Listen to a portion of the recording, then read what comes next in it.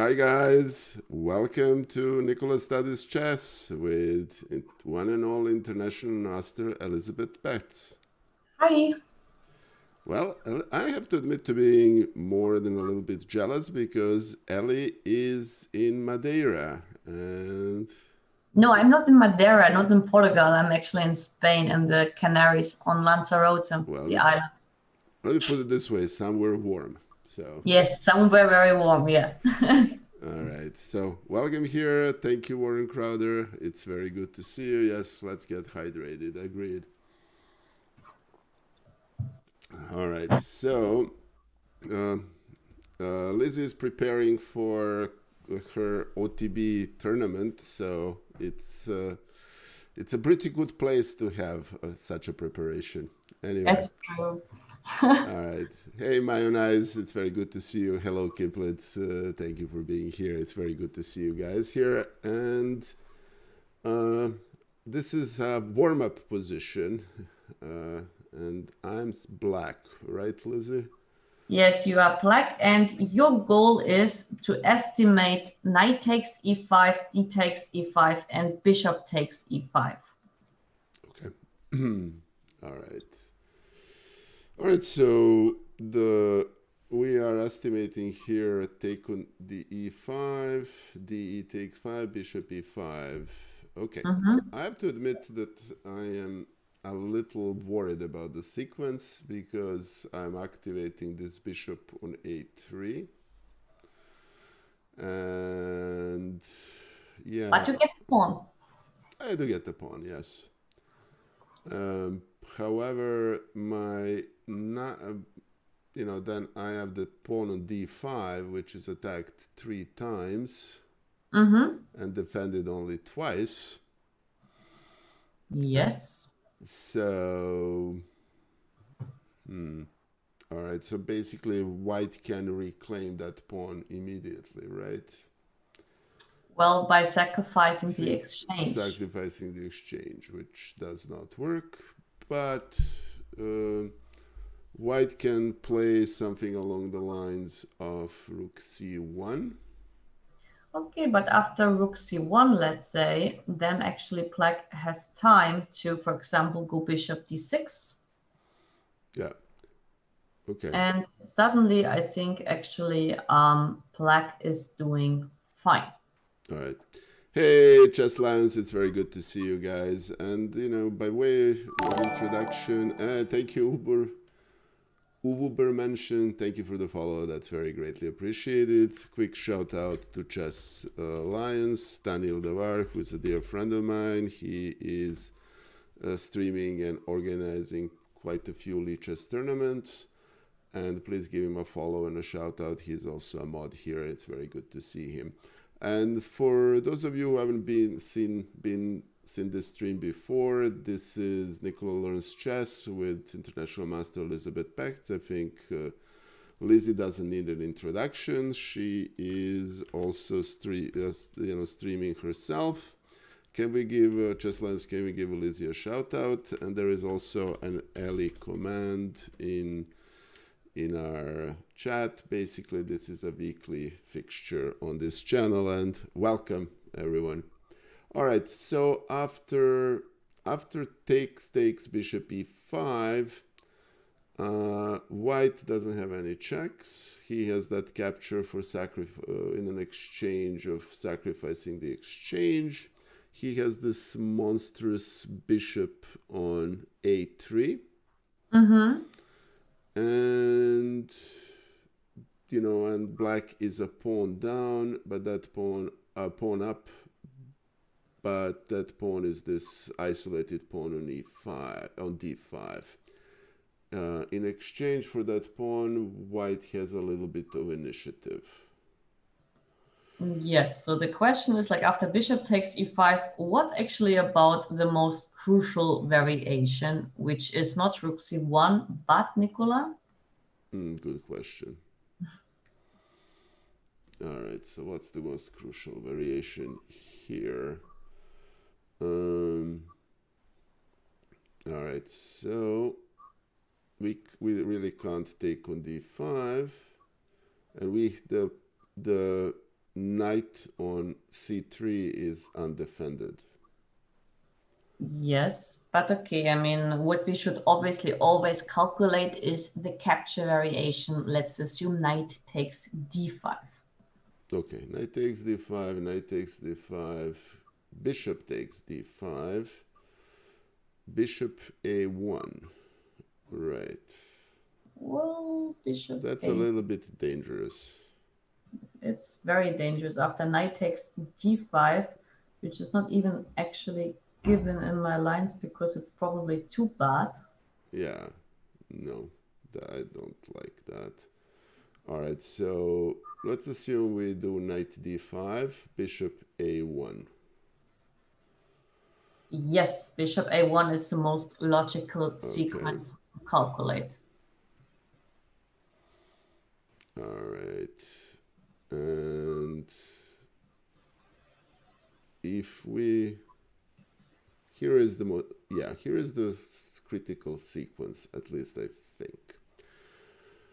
All right, so the critical sequence appears to be this, and I'm going to show this.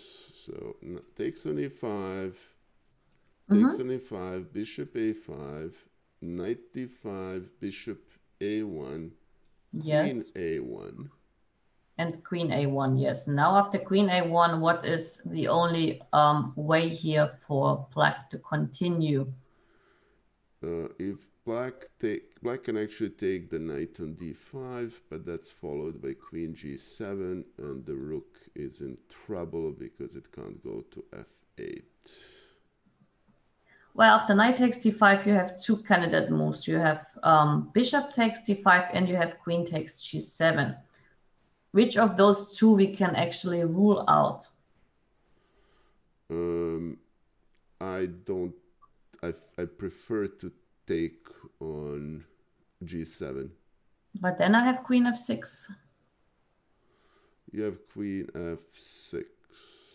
And gotcha. So we need to interject take on d5. Yes, so I have to play queen takes d5. And then queen g7 is dangerous. And then queen g7. Now the question is, after queen g7, what candidate moves does black have in this position? Okay. Rook is under attack. There are no checks. There are no captures. There is no protected. I mean, it's basically two rooks and the queen. But we have a rook up currently for black, but we have a problem with our king. Correct. So, all right. So if we play king e7, we cannot play king e7 as long as because of the rook bishop on a3. We king d7. Then I will take the rook back on h8 and actually like you're up a pawn, or well, and we have a very up a position. Yeah. Yes, we are up a position. That's more precise. Yeah. I mean, what can black do here?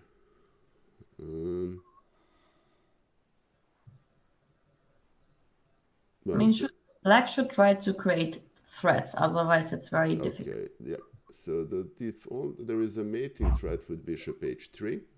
Yes, very good. Hey, Dirk, it's very good to see you. Welcome to the stream. It's very good to see you here. Okay, so bishop h3 is the best candidate move. And now the question is, what is white doing? Good question. There is a mate on g2 is dangerous, obviously. The first question, yes. How we can stop it. And the only stop I see is to take on it to push f3, right? But after f3, I mean, like black can simply castle one side and has a rook up. Yeah, or yeah, that's the problem. So we need to have a tempo, so we need to play e4 first. Okay, we have to first decide whether we can take on h8 with a check or not. Yeah, we can. And after king d7? Right. Well, the queen is attacked. There is a mating threat on g2 that we cannot stop. Okay, and with the queen on, with a king on d7 and a queen on d5, I don't have any checks. Yes, so queen takes h8 we can rule out. Yeah. Now let's go to your move e4, right? Yeah. After e4, what is Black's response? Okay, there are no checks apart from the checks on c5, which is bad because of bishop in a3, and there is a check on d4, which is also bad because queen defends that field. I mean, we don't have any checks because the pawn is on f2. I mean, pawn is on f2, though. Sorry. All right, but e4. We have two candidate moves after e4 for Black. We have queen d3 and we have queen takes e4.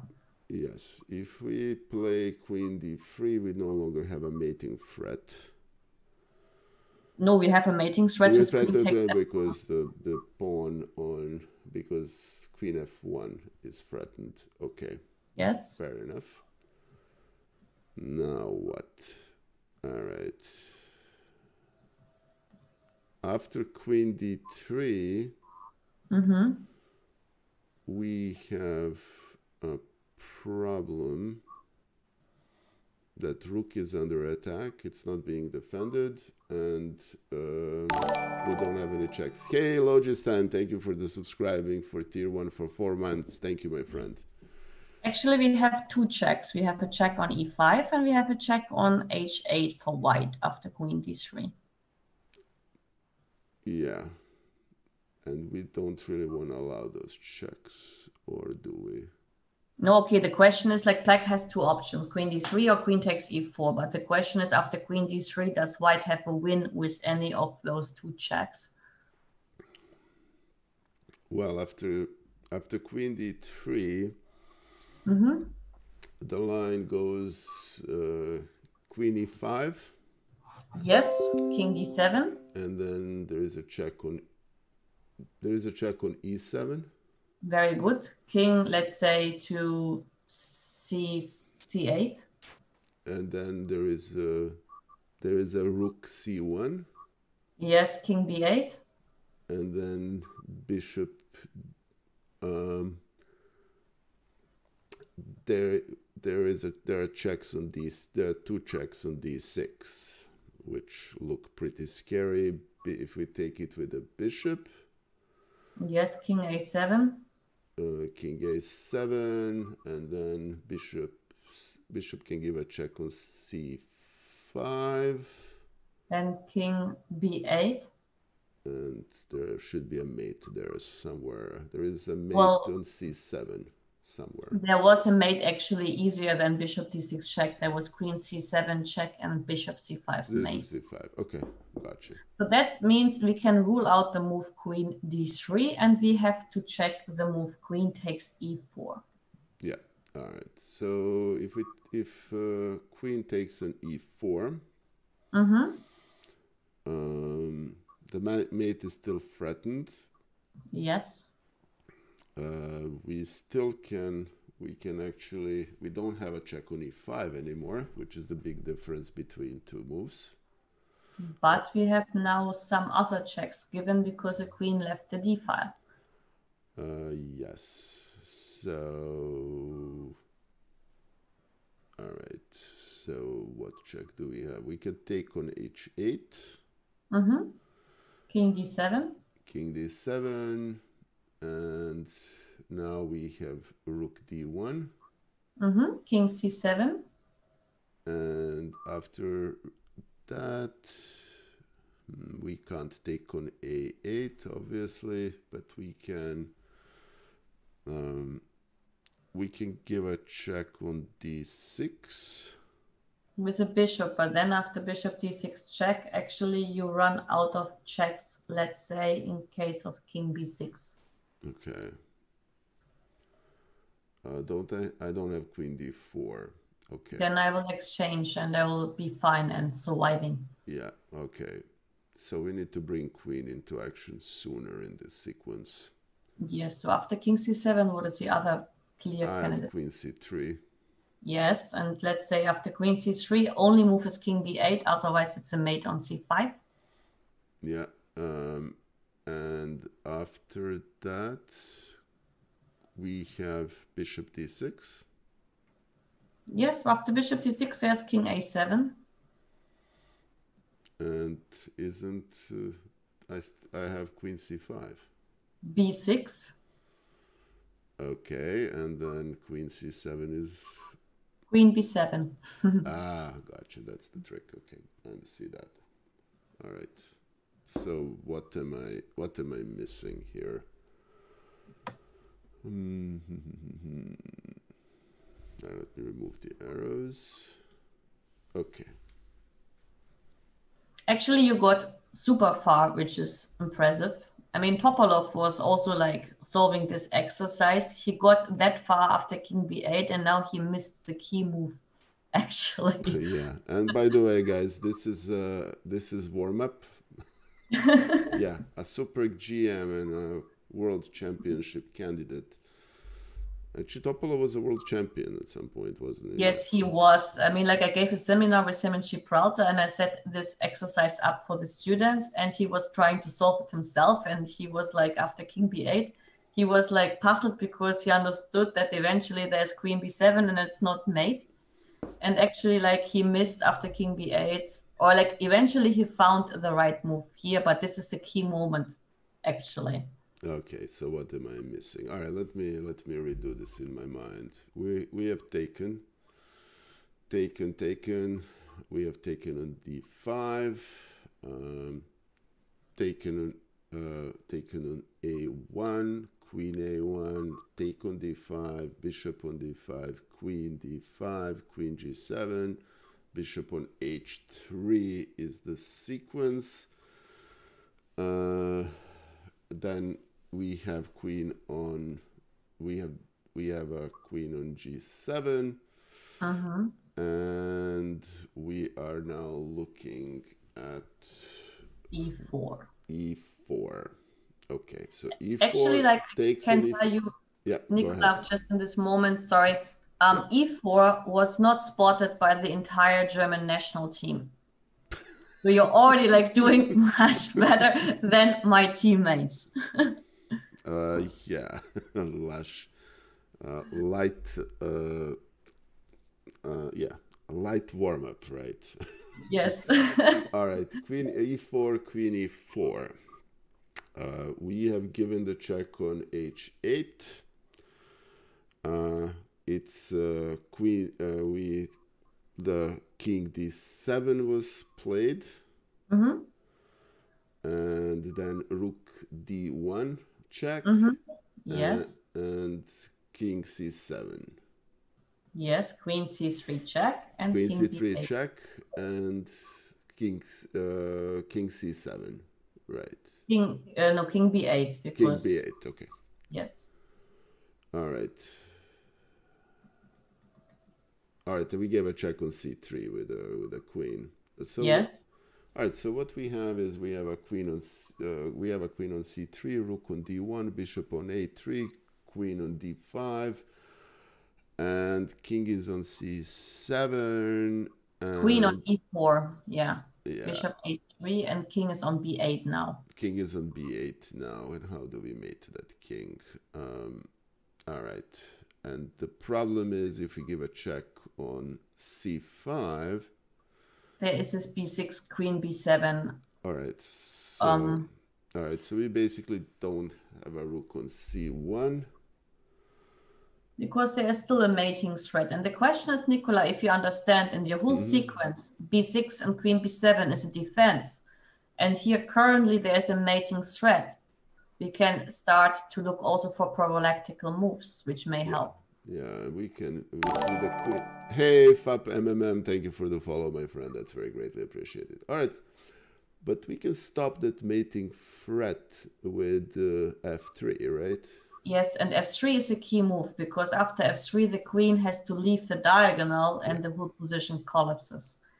And after f3, of course, you will not be able to calculate all the queen moves, but the thing is like queen e2, for example, to create another mating threat on g2 doesn't work because there's no more. Because now there is no queen b7. Yes, so let's just go to this moment. Sure.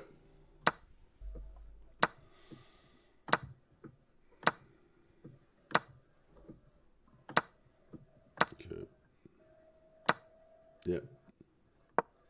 Okay, e4 is of course a move which you may easily miss in your calculation, just to distract the queen from the d file.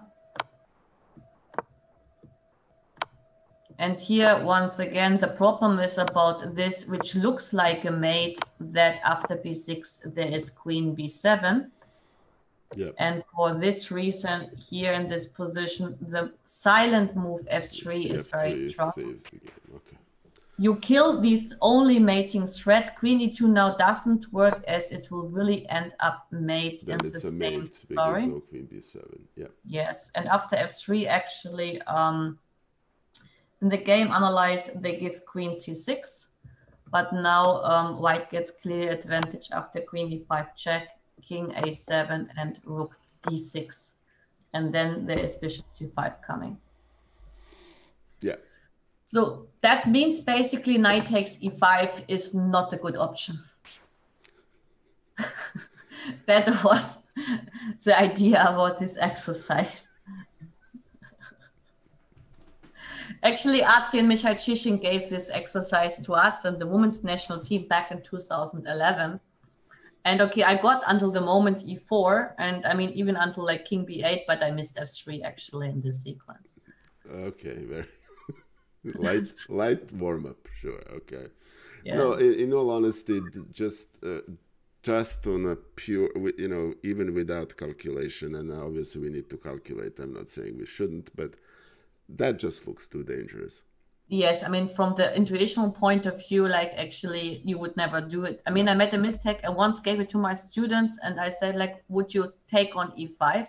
And then they just said no. And I said like, but this is not the goal. You should calculate. No, noticing f3 in such a long sequence is very tricky. So of course, I mean, like it was also tricky for Mr. Topalov. So right, it's a tricky thing. All right, so let's go to some techniques and endings. We hadn't been doing that for quite a while. This is also some kind of warm-up position before we get into a little bit more complicated stuff. All right, so let me guess, this is something that Magnus missed. No, this is actually like, I can tell you it's a very old game. Okay. Let me see who it is. Actually, no, it's not written here, but it's like some old games which we know from Rubinstein, Tarash. I don't know who of the guys played, but it's from this time. Am I white or black? You are black and you should make the right move here. Okay. All right, so material here is equal. Mm-hmm. I don't have any checks. I have this capture on b3. Mm-hmm.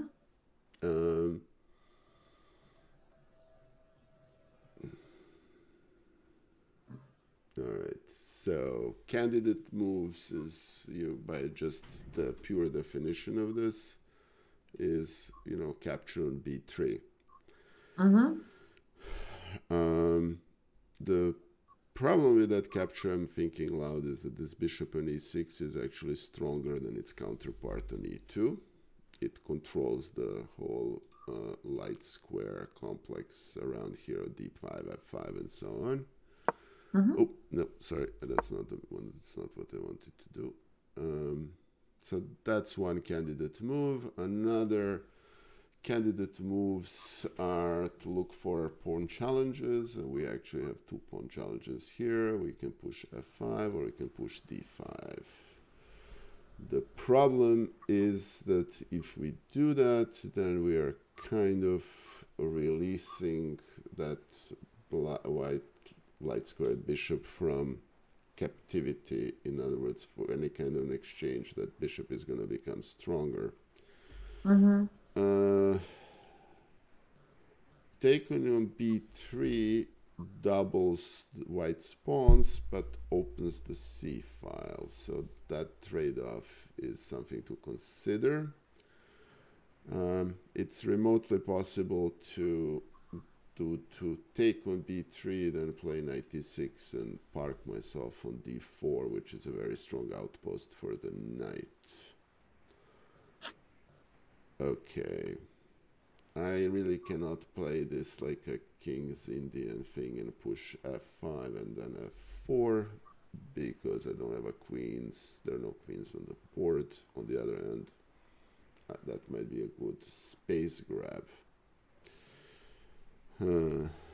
It's an interesting position. Actually, I can tell you when, like, for example, like experienced players look at this position, they know the solution in 1 second. What to do. Yeah, of course. Sure. This is like a pattern recognition for positional play. And here, actually, we had a similar position in a different way with a Botwinic game when we exploited the square on e4, if you remember that. Yes, I remember that. And I told you, like, once you have such a square and you cannot be, like, driven out of the square, this is just like a positional suicide for the other side. All right. So basically what I'm hearing from you is you want me to take on b3 and play knight e6? Yes. Because actually, like, after taking on b3 and knight e6, it is, objectively speaking, already game over. Yep. Because the knight will park on d4. The c file doesn't matter. We can block it with c6. But the knight will be so much stronger than the bishop that actually it will be the ruler of the entire game. And as a kind of, let's say, rule, I could just advise you, whenever you are able to exploit a central square and you cannot be driven out by any piece, then you can be sure that this dominance is in such a big way that from the positional point of view, we can actually already speak from game over. Okay, fair enough. Hey, Opfershach, my dear friend, thank you for joining us. No, that makes perfect sense. And for the record, I did consider that sequence, so it's fine. All right. Okay, rook c1 was played. Now c6 prophylactically against the hanging pawn. b4, now knight d4 and bishop d1. Now the question is, Nikola, how shall we proceed? Because, okay, objectively speaking, we have already one weakness created, which is the weak square on d4 and let's say also the pawn on d2. But you know that sometimes one weakness may not be enough to win the game. So we should try to provoke another weakness. And what do you think? What is easier, to do this on the queen side or on the king side? Okay, well, it's easier to provoke it on the king side. That is a question, actually, because, okay, the knight is on d4, not f4. And actually, like, if we open up the f file, the f2 pawn can still be easily protected. Fair enough. So, all right. So what we need to do is we need to create another weakness. And there are a couple of options. d3 is a weak undefended pawn, but it's hard to be reached a little bit. We really cannot move any of these pawns, and opening the position doesn't serve us good, doesn't serve us any advantage. I think playing a5 is a natural candidate move here. Very good, because actually this is so natural that it should actually almost come instantly, because this way you activate your rook and you're approaching the weakness b2. Hey, Opfershach, my dear friend. It's very good to see you. Thank you for joining the stream. And hey, Shavarangit, doing good. I'm having some light warm-up. But apparently that light warm-up was missed by the whole German national team. So yes, okay, but I mean, like, we always I'm joking. ambitious. It's fine. It's fine. It's fine. No worries.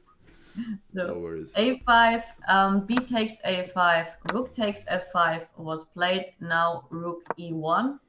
And here, okay, he still like decided to make a silent move like king g7, getting the king a bit closer, king g1. And now he went for one idea to approach b2. Of course, you can play the idea with, let's say, rook b5, rook a8, rook a6, rook b6. However, this looks a little bit more packed, and he decided to open up the b file in an easier way, which Yeah, gives some more space. sure. I mean, it's very hard for white to approach the c6 pawn, so b5 makes sense. Yes, b5 is very easy because our goal is b4. We open the b file, and actually, this is more or less game over. Yeah, b5, he played g3. Now rook b8 was happening. yeah. King This is actually g2. quite easy to play. Yes, and b4. I mean, you cannot play a4 because I have b3 and I just collect the pawn Yeah, sooner or later on a4. So he took on b4, and played rook b1. Now rook a2 was happening. Okay, here already like you have a free choice. I just show you the end of the story. Here another very strong move, just not to allow any kind of outbreaking from this cage which white is already in. What could be a kind of, sorry to say, sadistic move here in this position? Sadistic move. Okay. Yeah. Yeah, rook d2. Rook d2 is of course possible, like, but I mean, like, he didn't even want to allow this bishop to see the sun ever shining again. You were So looking at h5. he played h5 just to make clear that this is like a cage white will not break out. Of course, rook d2 is winning too. I mean, this is like a free choice of options. Sure. King g1 was played, and now his next goal is to double on the second rank. Yeah. You see already that white plays king g1 and king g2 because he's out of anything. Now with c5, I'm also making sure that this pawn doesn't move anymore. King g1 was played, rook d2, and after rook e3, rook a8, actually the game was over. White saw enough. Wow, okay. So this was actually a easy win when you have the control of a central square. This is usually always not good news for the other side. All right. Okay, now we get into a bit more, let's say, complicated example, but it's also about techniques.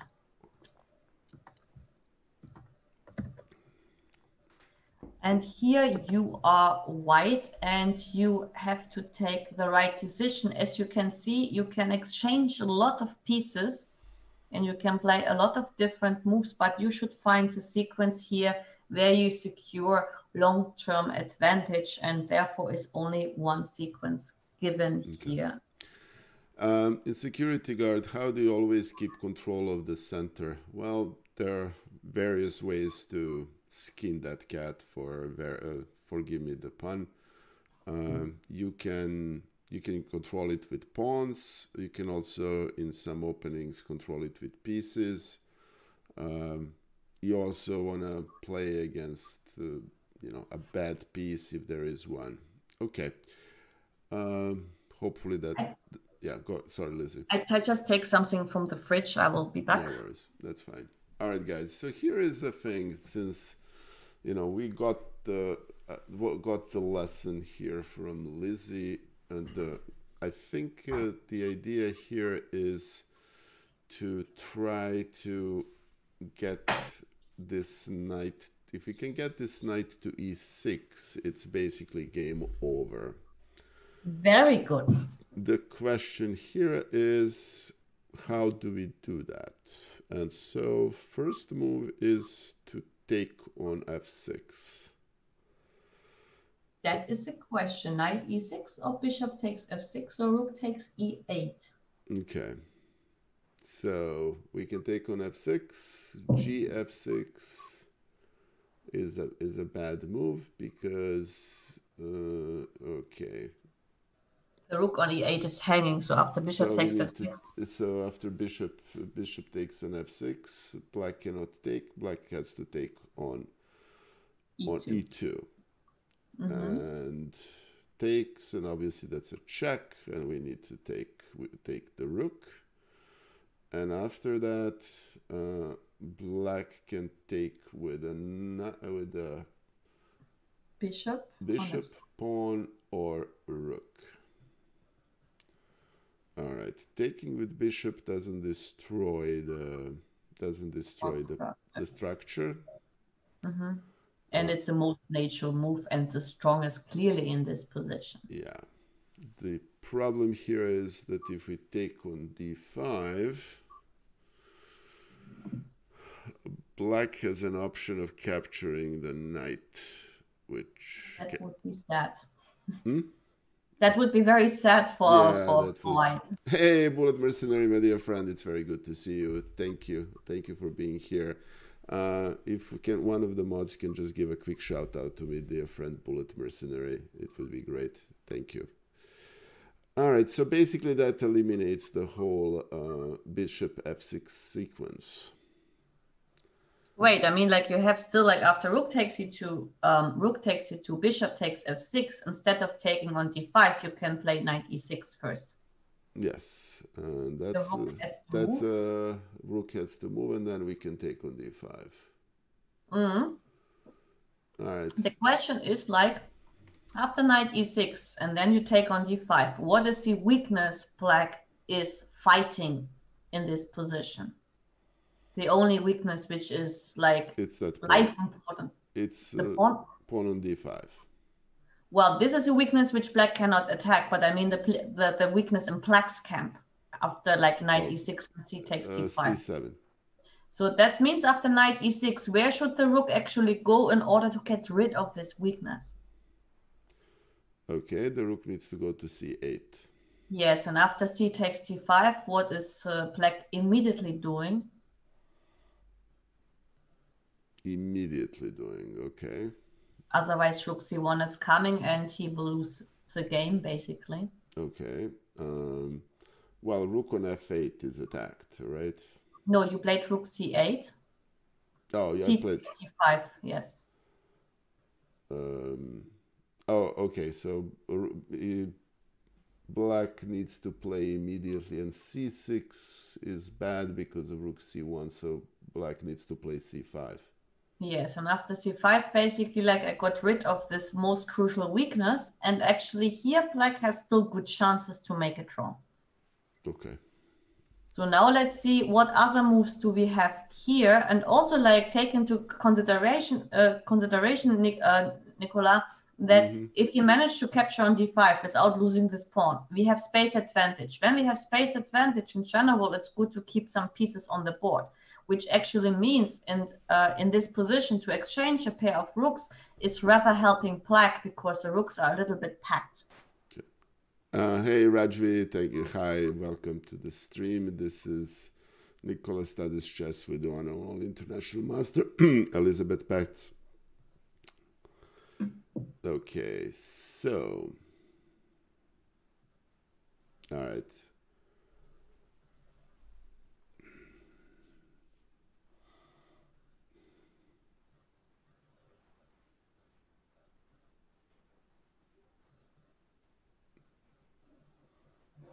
All right, so the question here is, oh yes, Trevor Ranjit, please post it in chat. I don't really look at chat solutions.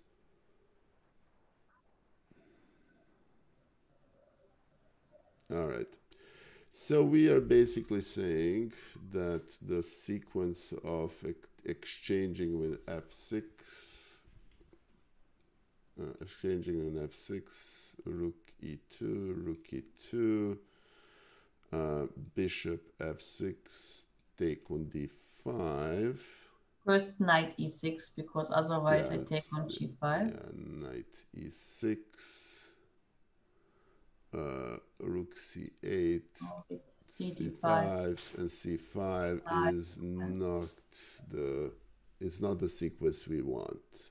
Yeah, actually, Actually, Shavaranji, that's exactly what I'm looking at right now. And especially since Lizzie already gave us a hint that we should try to keep as many pieces as we want due to space advantage. So we want to, this bishop on b2 is actually fairly strong. So yes, but we have to exchange it at some point on f6, otherwise we don't get d5. There is no way out, and the bishop on d8 is anyway the sorrow child in Black's position, in a way. Yeah. All right, so we can play knight e6 first. Yes, rook f7 has to be played. And then rook f7 has to be played. And now we can also consider taking on f6, f6. yes. And now Black can, and that actually is a crucial tempo. Yeah, okay, that makes sense. Yes, so knight e6 was played, rook f7, captured on f6. Yeah. And bishop f6. And the difference is now you still have this weakness, and I cannot push c5 or c6. Yeah. And that actually makes the change in the game. g6 was played. Now king f3 in order to move one of the rooks away, not to be in a kind of unprotected scenario. a4, but white doesn't care. White now hits on c7, and white easily wins c7 because you will not be able to hold it on the long run as rook c2 is coming. Yeah, keeping another pair of rooks on the board actually makes a huge difference. Of course. So rook a8 happened. He voluntarily sacrificed. Now knight takes c7, and after rook a3, simply rook e3. And after rook e7, what do you think here white did? Just move the knight back to e6. Yes, knight e6, and actually black could resign. There's rook c8, rook f8 mate, there's rook c6 with a double attack. Not to mention there is a nice mating threat on f8. Yes, rook c8, rook f8. So, I mean, that's just to see like how important it is actually to exchange the right pieces also in the ending. Okay. We stick to this topic with one more example. Okay. Thank you, Bert 2602. That's a very kind thought. Thank you. Yeah. Here we go. Just have to kill the error. Yes. We are white in this position, and we can see already we hit on d5 and on b7. Yet, I mean, we cannot really, at least for now, win one of these pawns. And here white found a very nice idea to improve his position. Okay.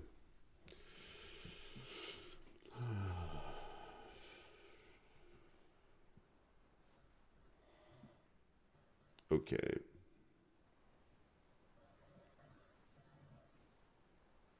All right, so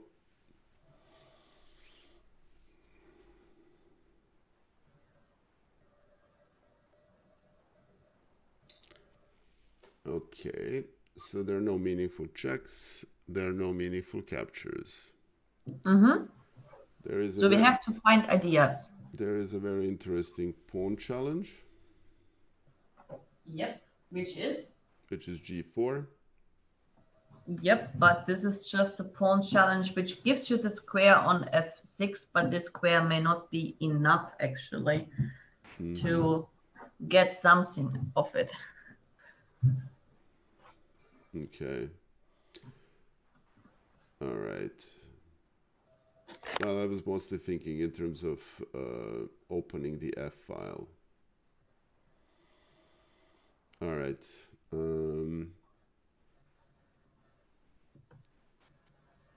If we push ace, well, here is a question.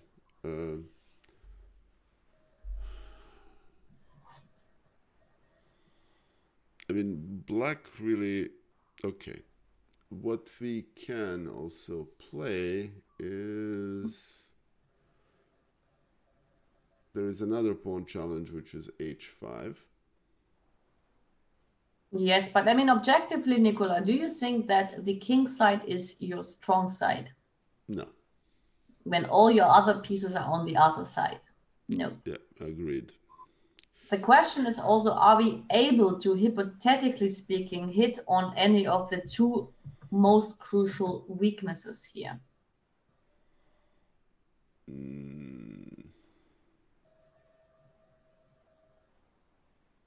Okay.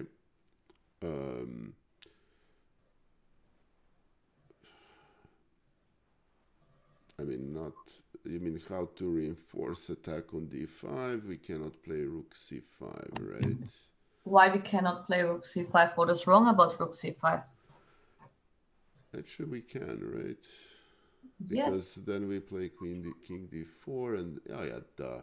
All right, so rook c5 is should have been an automatic move. Yes, rook c5 was played because, okay, if Yeah. now if you play a6, then the b6 square is super weak, and this is not affordable. So after rook c5, also like black didn't capture because king d4 is coming, and then you have ideas like a6 and break in with a rook, and this pawn will be the match point runner.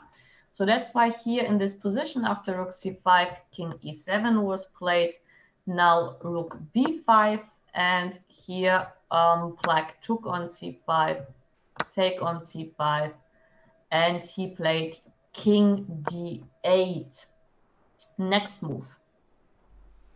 Okay. No checks, no meaningful captures. Pawn challenges are not significant here. Actually, hold on. Can we, maybe we can play a6? Very good. What is the benefit of a6? Benefit of a6 is that it creates a passed pawn on the c. If black takes, c pawn will become a very far advanced passed pawn.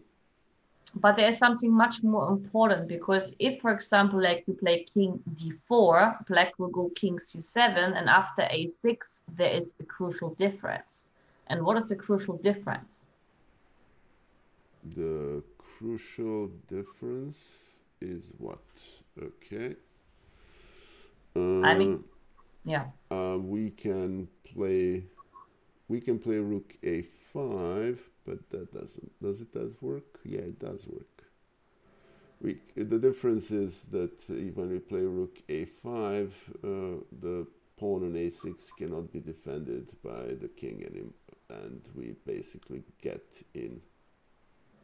This is also a reason, but I mean, the most crucial reason is that after a6, b takes a6, I can simply enter, and this position actually with rook f8, rook f6 ideas is game over. Ah, okay. Because then king d4 is coming, I capture on d5, and actually like this rook will just kill you. Maybe rook a5 is possible too, which is actually a similar idea. But that's why a6 should be played immediately, because once the king is on c7, let's say king d4, king c7, then this doesn't really help so much anymore. I mean, still it might be a good move, but it's not that clear. All right, yeah, getting the rook on f6 is, I didn't see that. Yeah. So that's good to know. All right. Yes. So a6 was played in the game, king c8, and now basically white won the game in the next move. Okay. Let me put it this way. This is an easy win. We can even we can't exchange. There is no point in exchanging on b7, is there? Well, we can even play king d4. Okay.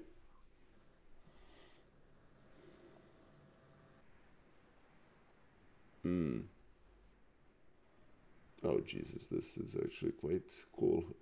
Rook b6, right? Yes, rook b6, and the game is over. This was the key move in this scenario. Wow.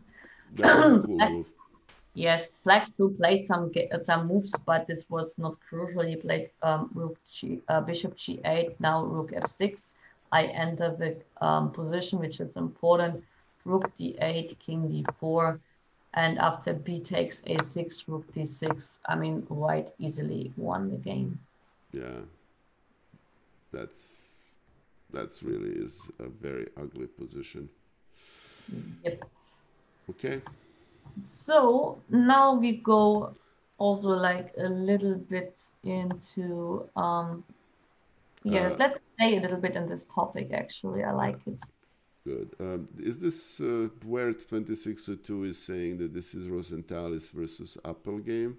Is that This is yes a Rosenthalis. This was a Rosenthalis game. It's actually like Rosenthalis wrote a very nice book on the right exchange, and as you may have realized, we are working on that now. Yeah, I see that. Okay, very good. Hey, Samit, my dear friend, very good to see you. Thank you for being here. Okay. Now let's go a little bit more into the technical sequences. One second. Okay, now the question is, how can we estimate the move Queen h6?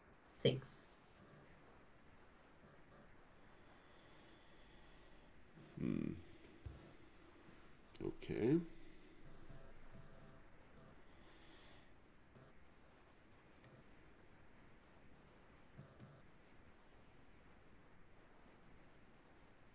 Can we take on h6? That is, of course, the very first question.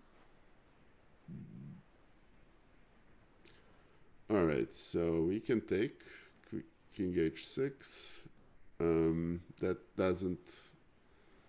That actually doesn't look like a good sequence. But let me estimate this. Okay. So the idea for white after Queen h6, King h6 would be to get somehow the king on f4 and then push a8 and then take care of. That's the way to a draw. But the king on h2 will never get to f4. No, it has 5 moves, so that doesn't work. The question here is, the active defense is way too slow. Can black win the position? Yeah, that's a good question. Like after the exchange, if black will squeeze in the white's king in the corner, which he will manage, is it winning or is it still a draw? Okay.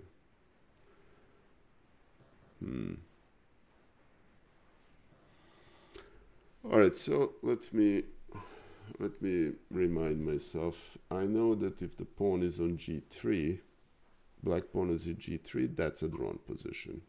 Very good. That's good, of course, already to know. Okay.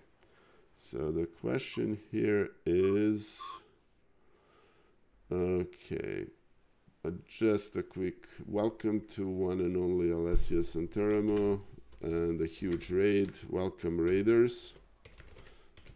Alessia Santeramo is a dear friend of mine and a great streamer. She just actually assembled her Ferrari and she is on her way to become a top Among Us streamer. She just got invited to play in the lobby with one and only Sips. So thank you, Alessia. Welcome to being here. It's very good to see you here. Raiders, this is a weekly Nikola Studies Chess with one and only international master Elisabeth Paehtz. So, all right. Okay, so the issue, however, is the following. How is black going to win this position? Okay, the first question is like how white is going to draw this position. Fair enough. Okay. So one possibility here is to, if I'm, here is another idea. Okay. So pawn on g3 is drawn. However, if a7 pawn were to disappear, and then black can simply take on g2, and if the black king manages to capture pawn on g3, that's a won position for black. Yep. So when those are, so the idea here is for black to stalemate white king, so the white has to take. It has to push a8, and then black can just take on g2, and that's basically okay. That when all's said and done, I mean, without finding the specific winning sequence for black, I wouldn't take on h6. I would play queen h4. This is already a very good intuition, but let's assume like you take on h6, king takes h6, and we know that the black king will get towards f2 square. That's easy to understand. And then after the king is on f2, the other king has to go to h1 at some point, because we have hundreds of waiting moves with our bishop. And then obviously we don't take on c2 and put yourself in stalemate. We take on c3 and we easily win the game. Yes. Because once we are on g3, then it's a matter of time to wait until king f1 or king h1 is happening. We take this pawn, and then you have king f1 always as a spare move. So that's why actually capturing on h6 is easily lost. So queen h4 is the best defense. Now the question is, can black take on h4 and win the game?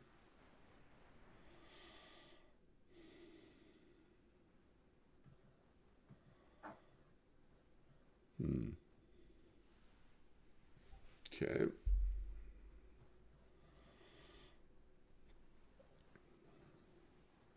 All right, so let's look at the obvious sequence. Takes, king h6. Obviously, king g3 loses.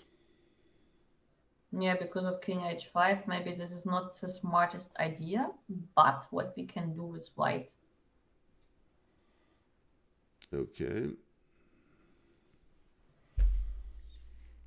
We can play g3. Yes. And okay, so we play g3, and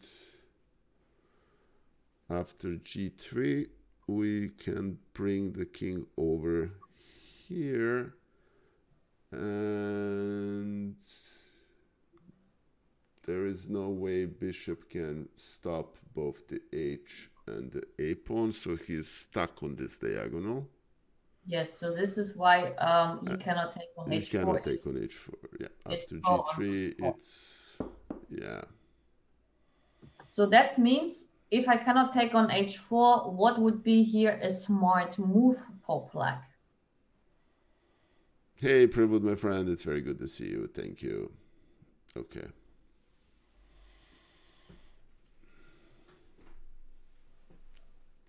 Well, we have just calculated the win with queen h6. Queen h7 is available to black, right? And then white has to take it. Yes, queen h7. Okay, after queen h7, also like white has plenty of moves. He has king g1 and king h1. But I mean, like instead of queen h7, what would be more smart in order to keep the queen on the diagonal c1 h6? Because after king g1, at least there are queen e3 motifs okay. coming up. So which waiting move makes more sense than queen h7, just with the same idea? To keep the queen on the diagonal, I mean. Okay, we can threaten. Well, the problem is that we need to defend pawn on g4, right? So we can play queen d2. The pawn on g4 is not hanging because the queen is the king is pinned actually. No, meaning after. Okay, so what I'm saying here is, like, we can just play king g6, right? Yes, that's what I meant. King g6 makes a bit more sense because first of all, the king approaches towards the king side or king side's pawn Okay. of white. Second of all, we keep the queen on the diagonal. Now king g6. The question is now, what is white's best chance? King g1 or king h1? We already know that we cannot capture on h6. Okay.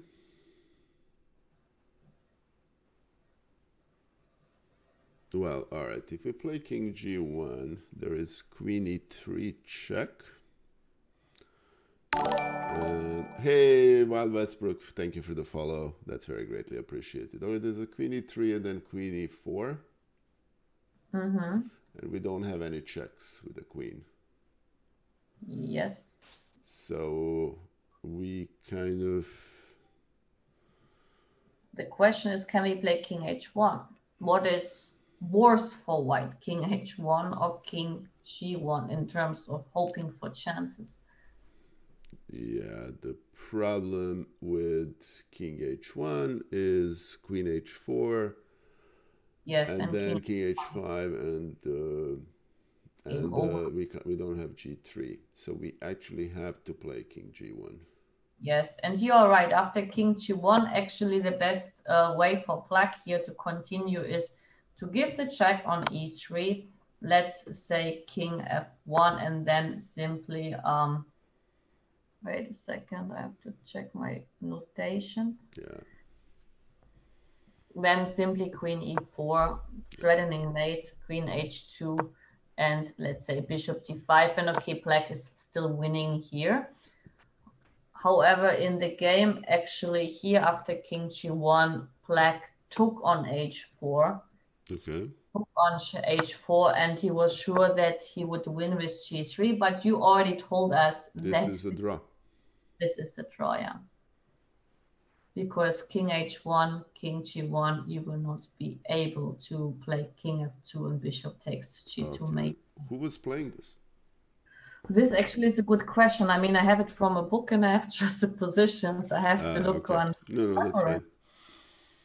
I mean, maybe I find it in the reference. I can check, but not sure it is given. I will check now, but could be that the analysis is mixing up the reference. Actually, hold on a second. Let me think for...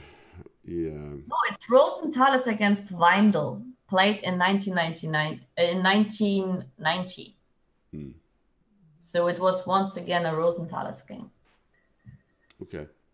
No, I was just thinking with all these extra pawns, if we can put king on f2 and bishop on f3 and kind of force the capture while the king is on h1, but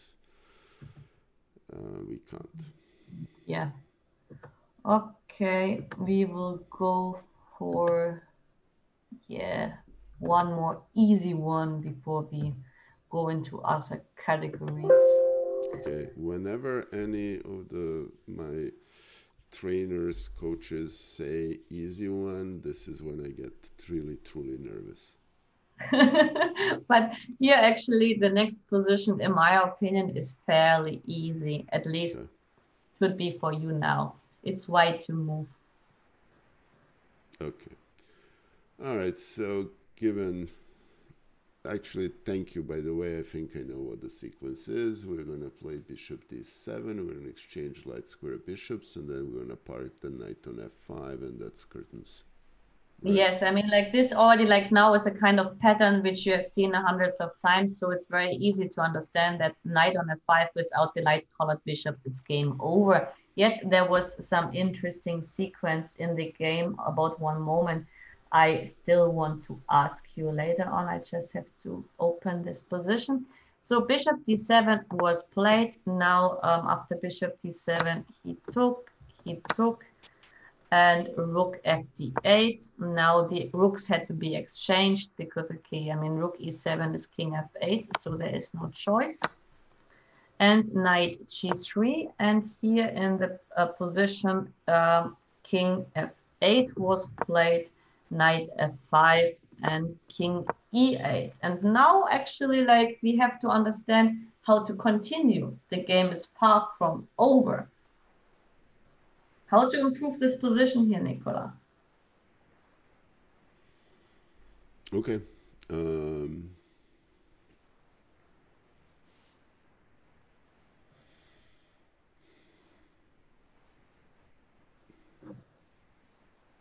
Okay.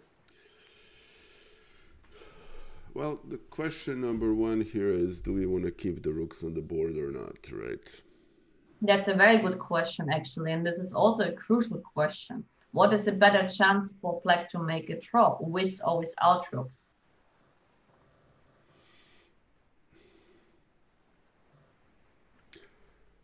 All right, let's assume the rook, if rooks are off the board, the knight on f and the pawns are on both sides, it's, I think as white we need to keep the rooks.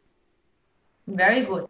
Yeah. Yes, because especially like if you look at the kind of weaknesses, it would be much better to have the rooks on the board, because the moment we exchange the rooks and run to g5 with our king, let's say, then actually the king will be ready on g8. And then, well, it's very hard to attack those weaknesses. Yeah. That's fair enough. Hey, Idiot of Chess, thank you for your kind words. That's very greatly appreciated. Okay. So, well, black rook doesn't really have anywhere to go, but, you know, some... Okay. So what is the black's plan? Black's plan is to put the king on e6.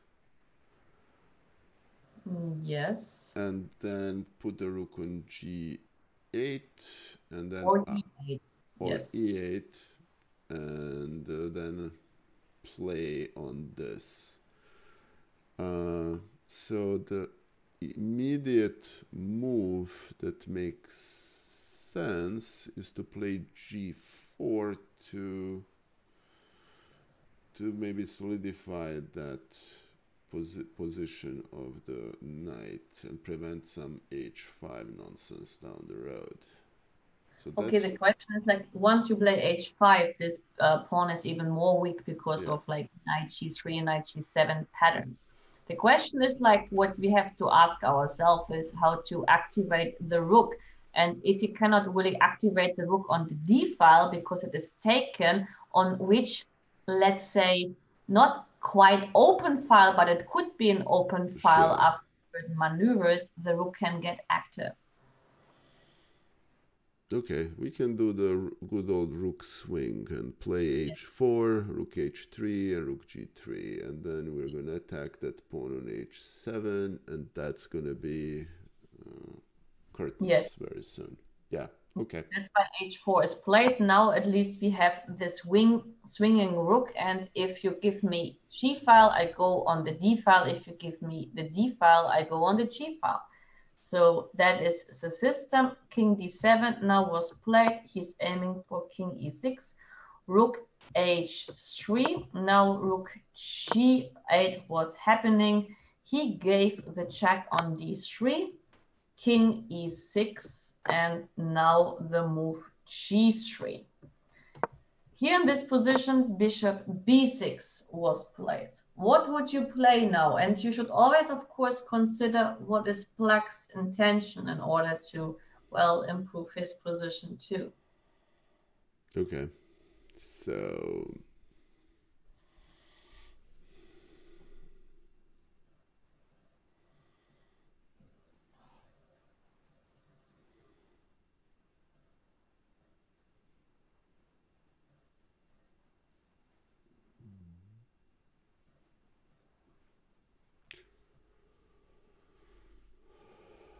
Okay, so we have a couple of options here.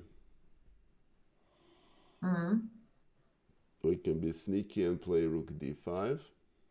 What is the idea of rook d5? to push the c pawn to c5. That is a good idea, but what actually, like the funny part is you say it's a right move, but not necessarily the best reasoning why rook d5 actually here is by far the strongest move in the position. Yeah. Okay. Well, we have a mate on d6 if rook is challenged, but I know that's not the answer.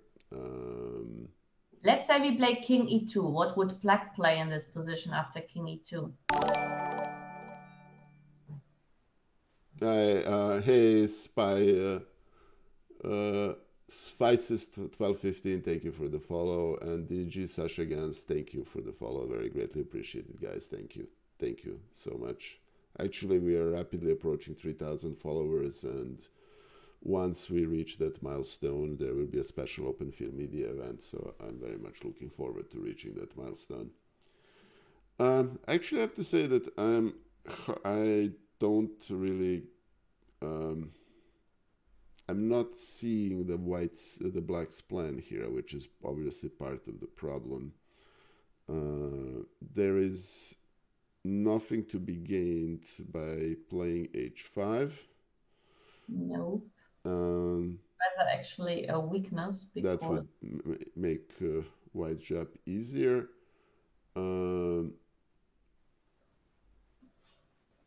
But how could black try to control back the square on d8? Okay, yeah, you are saying that you can play c6, but not quite now. But that runs into a mate on d6. So what has to be done by black in order to have either c6 or get the control of d8 in a different way? Oh my God, I see what you're saying. Yep. I understand now. Okay. Basically, it's just that maneuver is so time-consuming. Basically, what black wants to play is a5, b6, c5, d6, and rook d5 prevents bishop c5.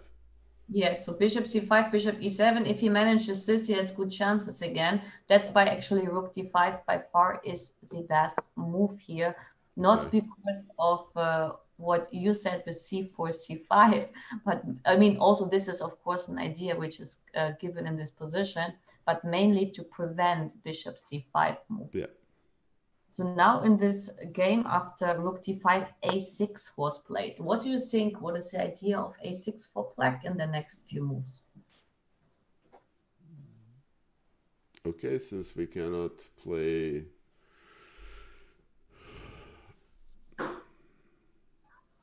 Okay, so since black cannot play c6 here... What does he want with a6?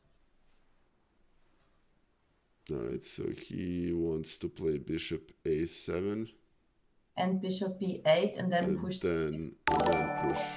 on, and then he can actually push c6 and get the, and then it's the same plan. Jesus, that's so slow. Yeah.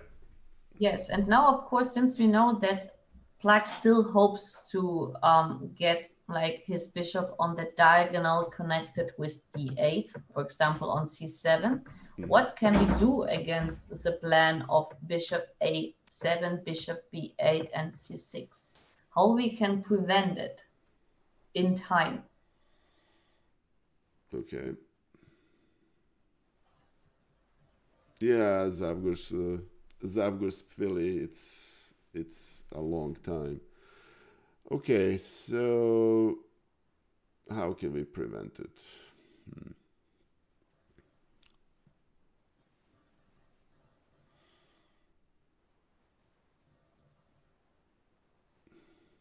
Okay, we can... So what we can do is we can push... Jesus, okay, so we can play c4.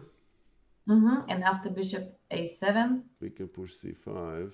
And after bishop b8, we can push c6. Yes, very good.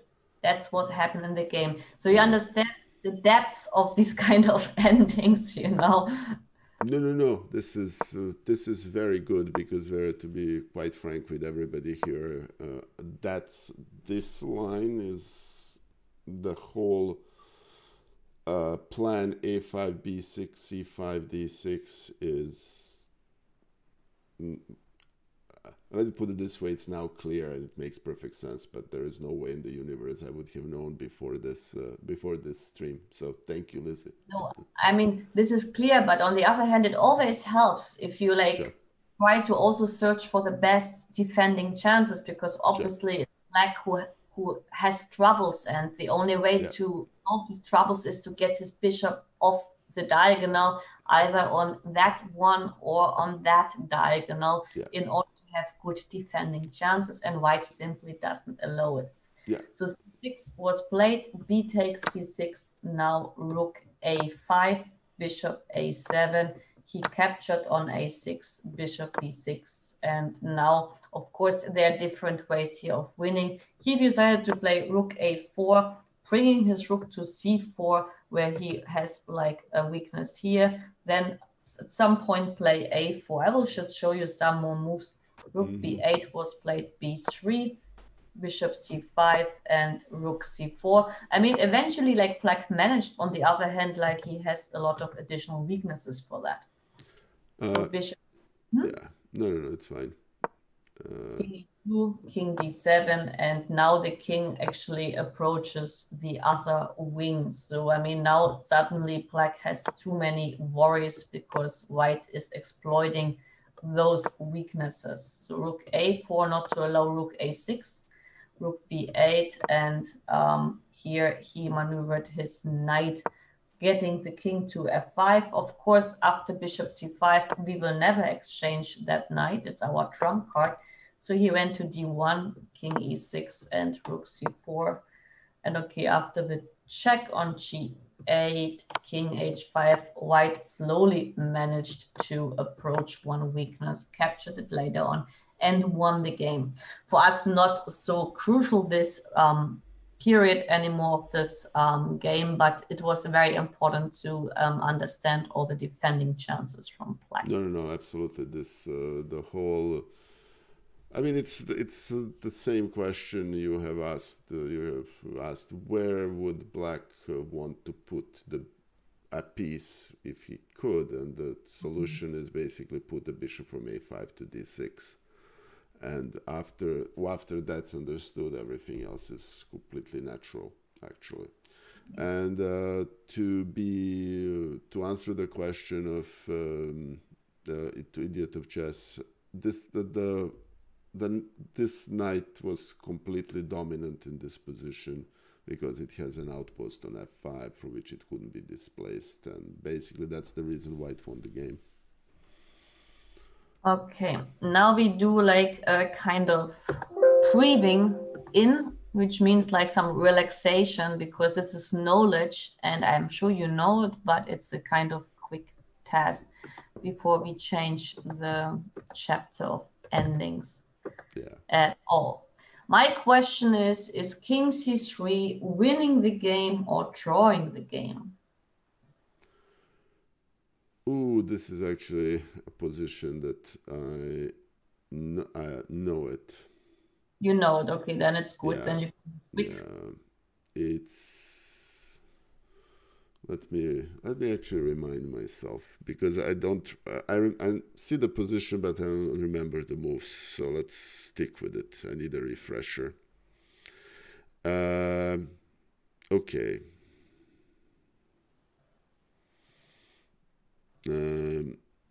I don't like queen c3 to be quite frank with you. king c3. King c3.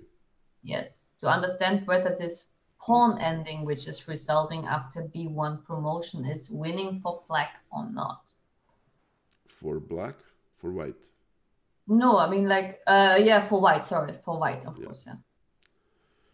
No, we're going to have a Reti motive again, right? Very good. This is Reti, yes. We just have it. All right, so this is the sequence why king c3 doesn't work. King c3, b1, takes, king king b4, king b2, king Yes. a4, king c3, and we're in the square, and it's a draw. Yes, that was an easy one. I will give you one more as a kind of relaxation. It's a bit more complicated, but still knowing the pattern, of Yes, course. rearrange it. Exactly. That's it. Of course. White to move.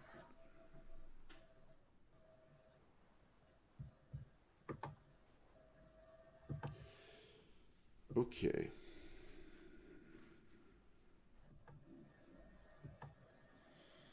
Yeah, Aaron, exactly. Easy one. Sure. No, I mean this is a bit harder, but No, we're instead of like talking about the last one. It's fine. All right. knowing the No, makes that's fine. All right. So we have this pawn on c pawn that is c file that we cannot stop. Mm-hmm.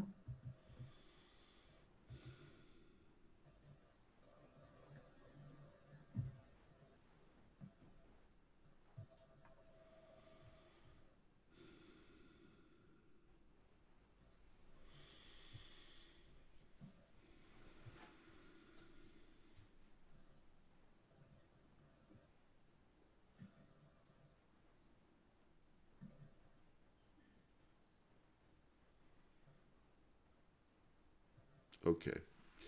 So there is no way we're getting into the square of c file, c pawn.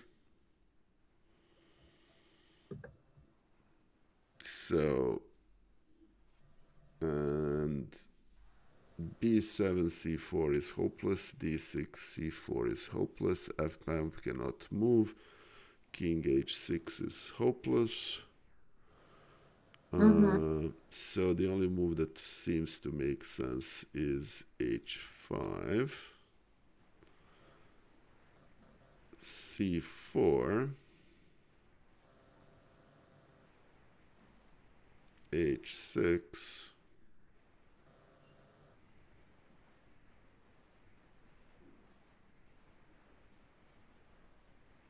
You should always try to consider all candidates because after h5 already black has two moves.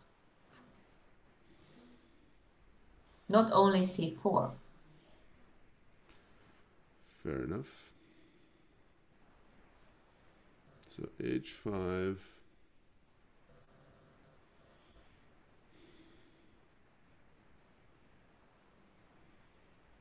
king f7.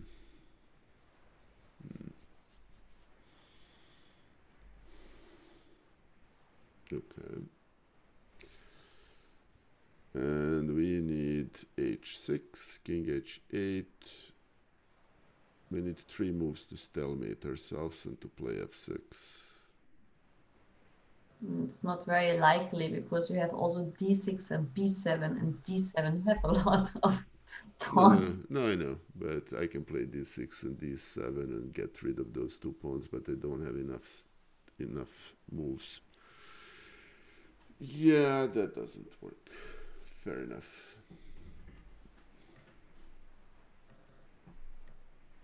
All right, so h5, king f7, right? That means that h5 is a problem. Yes, h5 is a problem because of king f7. That means h5 you can Is rule not the out. move. All right, so king h8 doesn't make a sense. And we don't have any other meaningful pawn moves. That basically means the only move we can play is king g8. Yes, so after king g8, what is the only answer by black?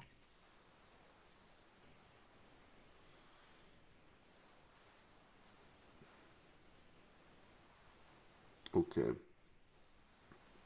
If black plays c4, then I'm gonna play h5, and I'm actually okay. Yes, because even after king g5, you have two passed pawns, And which are... one of them is going to promote. Yep. And the knight doesn't have any checks. Okay. And basically these three cancel each of themselves out.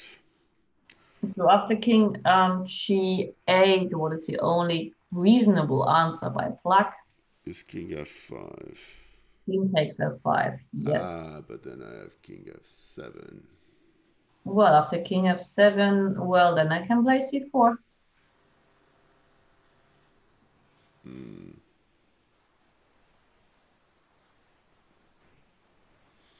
Yeah, and I can't take advantage of this pawn.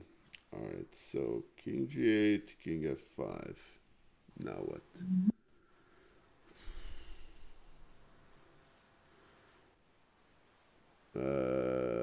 Yeah, Fanti one, I think you're right. So we're gonna play king g7. King g7. Okay. What is the difference between king g7 and h5? Why not h5 to start with? Because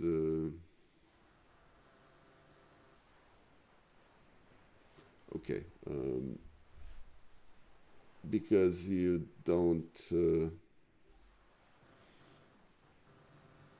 because after king g7 you don't have king g5. Hold on.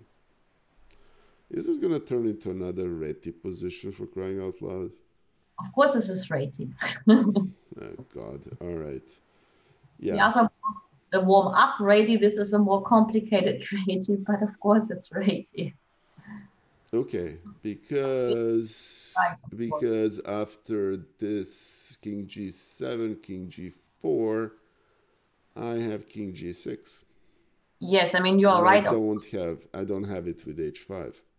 Yes, because after h5, king g5, king g7, actually I can take on h5, and after Okay. king f6, you are not in the square to stop the pawn on c5. And that's it basically. Yes, so basically here king g8, now you play king g7, and after king g4 you play king g6, and here you are in time and save the game. Okay.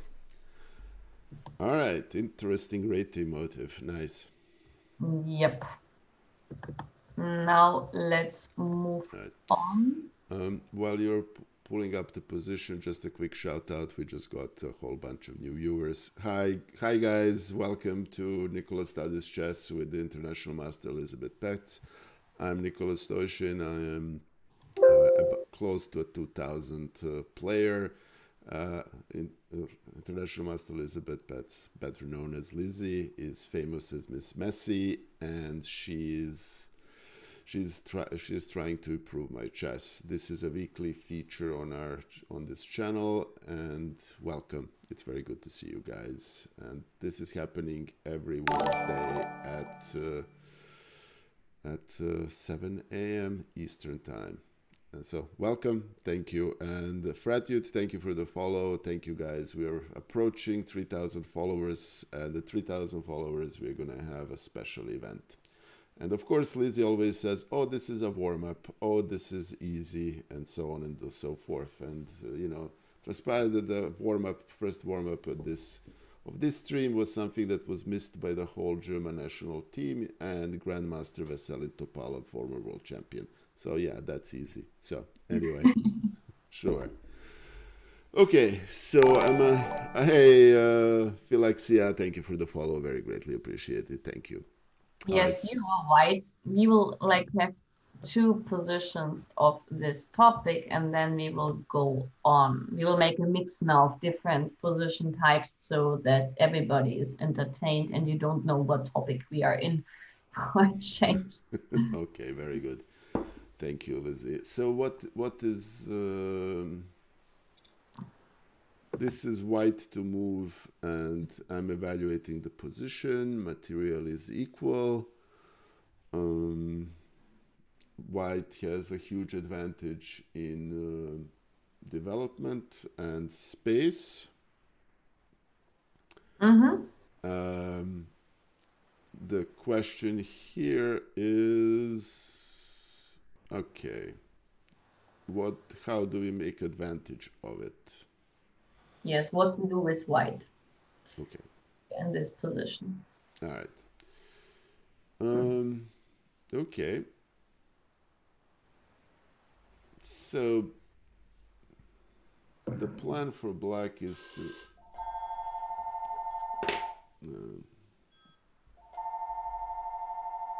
sorry about that, guys.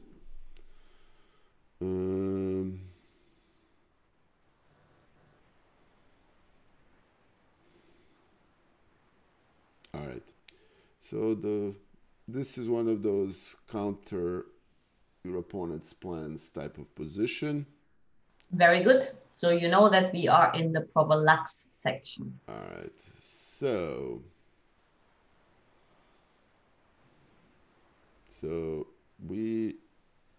black plan is to develop quickly. So knight c6 if I'm black. If the black is to move and I'm black, I'm playing that immediately. Or even 97, but one of those. Yeah.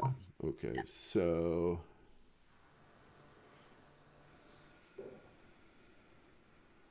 all right. So let me see here. I want to stop that. So I can play queen b5 or queen a4, which kind of stops that. And I'm not going to go pawn grabbing on a7.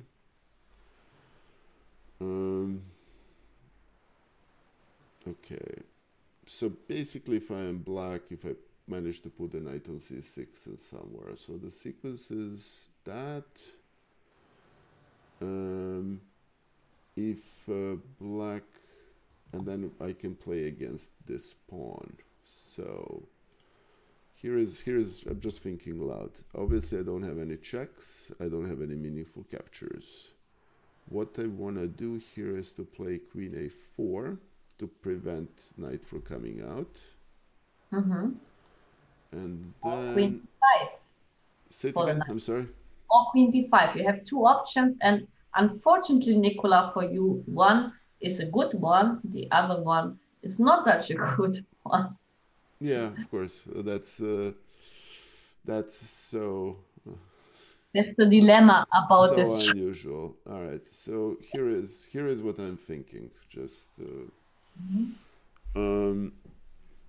let's say we play either of the move and black plays queen, bishop f8, asking the question of this rook. Hey, Calibase61, thank you for the follow. Very greatly appreciated. Thank you. So if I do that,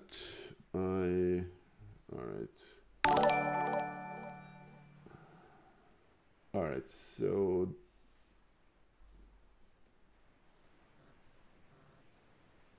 okay. I was kind of hoping for some sort of a sequence of queen a4 and then rook a6, but that doesn't work. No. So if I play, what am I doing after? What's my answer to bishop f8? That is the key question about choosing both moves, queen b5 and queen a4. Okay. There is a difference in terms of bishop f8, and if you understand that difference, you easily solve the issue. Fair enough. So if I play queen a4, bishop f8,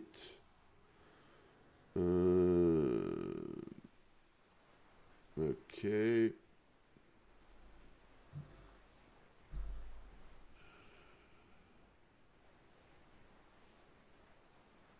All right, then where I'm going with the rook? I cannot go to e6. No. Another question, Nikola, before you continue with bishop f8, what you should always try to visualize. If you look at black's position compared to white's position, black's position is still unstable. Yeah. Oh, I see what you want. I see it now. hold on.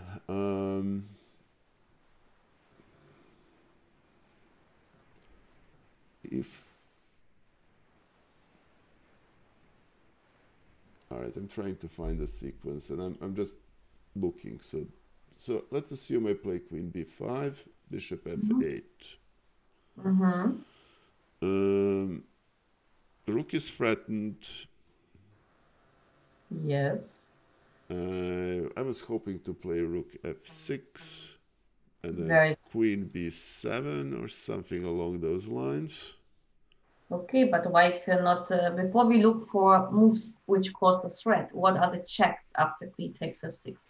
There is a Queen D5 and then the Rook on A8 fails. Gotcha. All right, makes sense. So Queen B5, Bishop F8, Rook F6, and that's pretty bad for black. Gotcha. The only question is now after Queen B5, A6, how would you play here? Because that is the only option which is left. All right, Queen B5, A6, after, okay.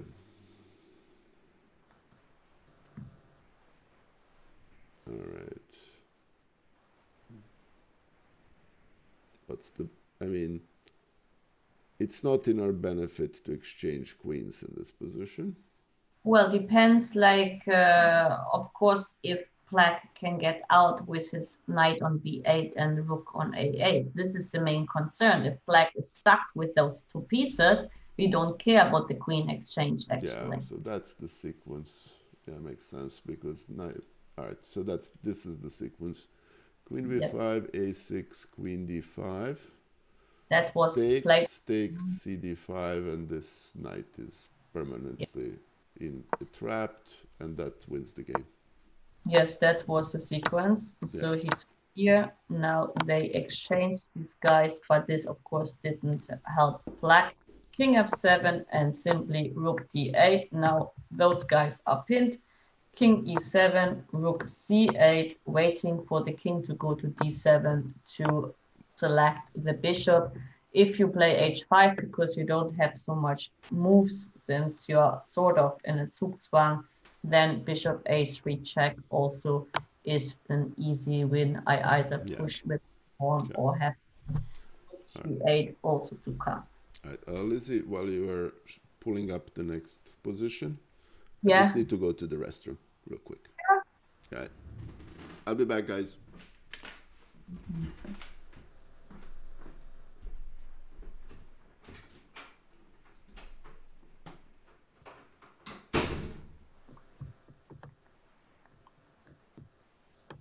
Where I am.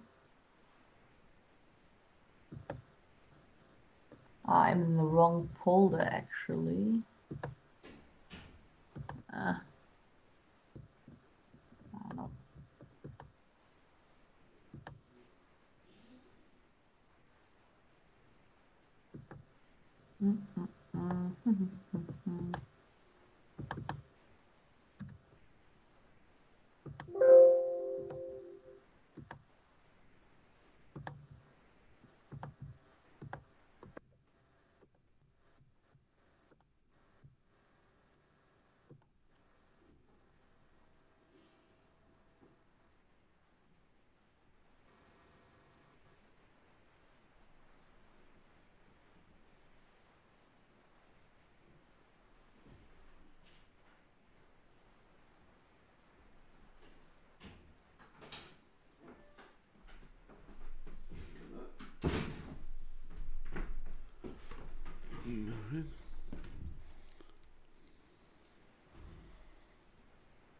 Sorry about that.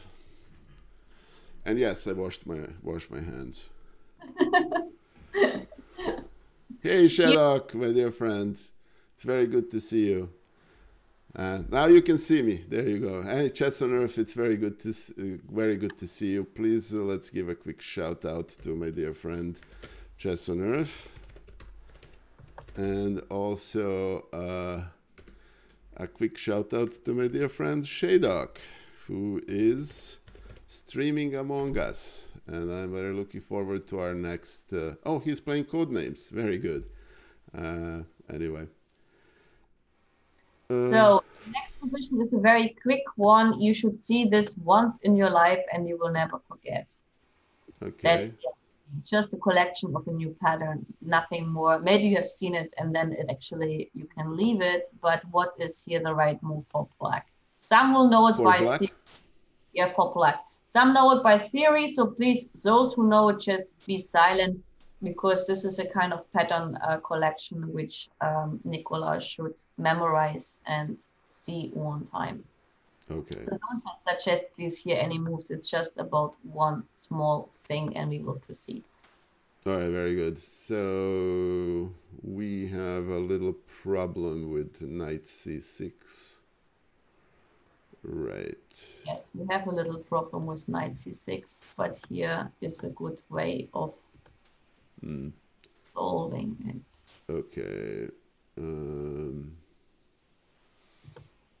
Actually, I'm not familiar with this position, so I'm glad you're showing this.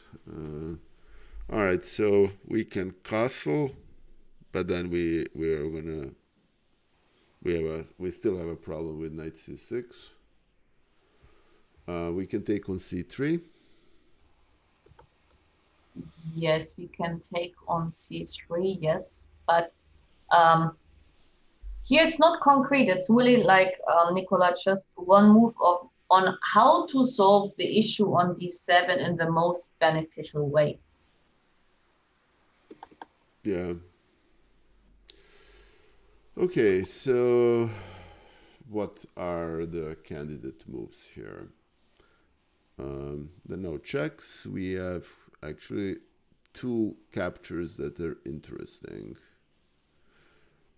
Option one is to take on c3, which doesn't look that appealing. Another option, which is probably what Lizzie actually have in mind, is to, let's see, can we take on e5 and then play knight d7? Well, we are pinned. Unfortunately, this is illegal. Which would be nice if we could, right? So we can't do that. This is a kind of Nimso-Indian kind of position with this queen a4 check and knight c6 pattern. Yeah. Could also come from the Ragozin, I think. I mean, different Fair enough. way. So what other? So we have capture here, we have a capture here, and we have a capture here. We don't have a capture on e5 still. Yeah, I'm sorry, I'm brain dead. My bad, guys. Sorry, that's stupid on me. All right, so we have a capture here, and we have a capture here. Okay. This is not about tactics, actually. This is just about seeing this. This is like really just a collection of pattern. You will not forget about it, and you will consider it if you come. Well, we don't want to double the C pawns on the open file, right? So what we can do,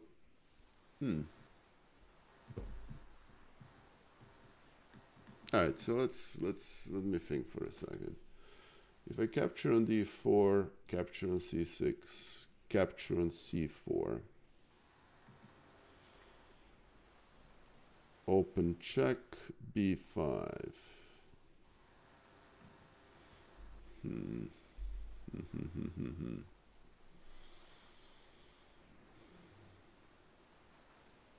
Actually, after knight e5 check, you just lose. If you capture on c6, you capture on c4, knight e5 check. And the funny part is actually, Nikola, you don't even have to really calculate something here. You just have to solve the problem about. No, I know. It's needlessly. Oh. No need to go into needless mess. All right, so I can play bishop d7. But then you lose a piece after knight takes c6. Lose a piece. All right, so basically,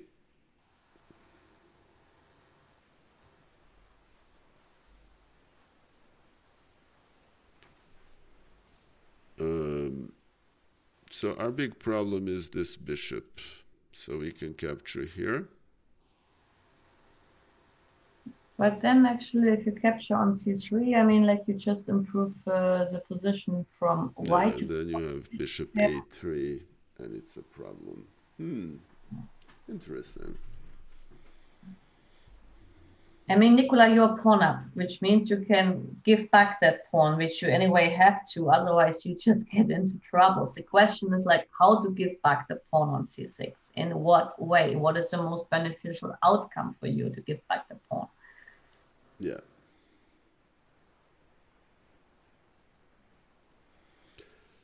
Okay, so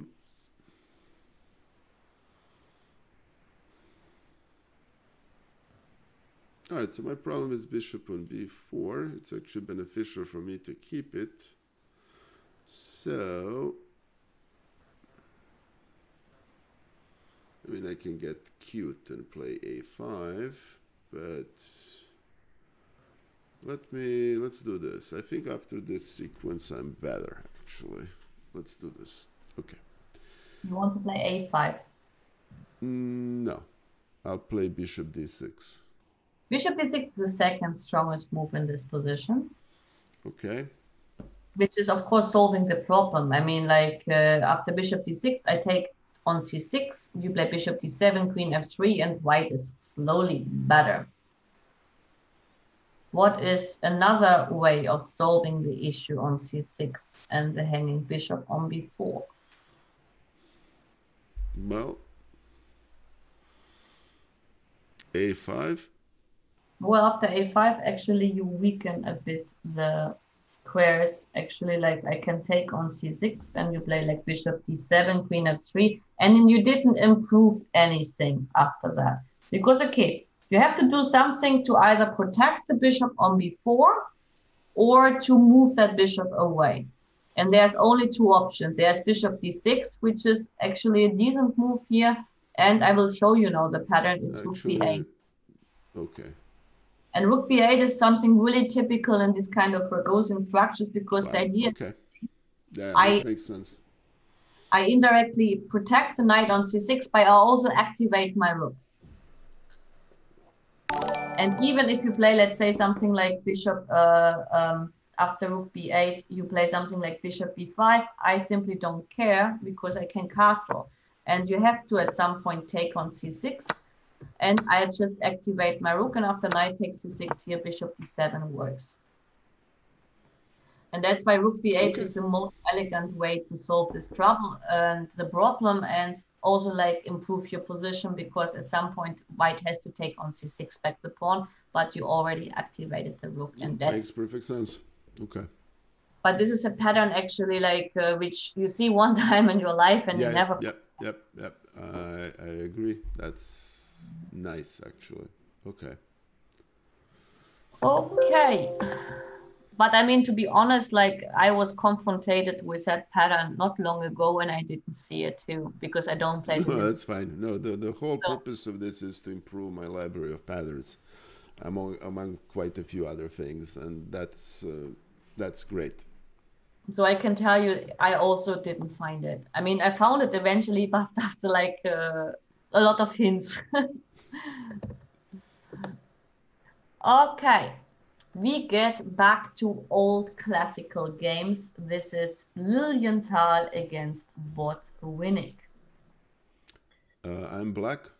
You are black, yes, and white played f4. And the question is, A, what do you think about f4 as a move? Is it a good one? Is it not a good one? And B, what should black do against f4 here? Botwinnik is black. Botwinnik is black and Lilienthal is white.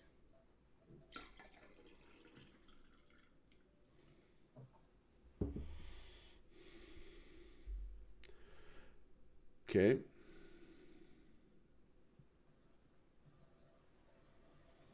All right, so material is equal. Yep. There are no checks. Mm-hmm. We can capture an e5. Well, yes, but I'm just summarizing. Don't kill me. Don't worry. I'm not capturing on e5. Yeah, I mean, like if you capture on e5, this is a typical moment, like when I would No. probably That pop my then cup of tea. no. Then you would then you go to the balcony and jump off from it. I know. I understand that completely. I'm not gonna do that. Don't worry. Okay.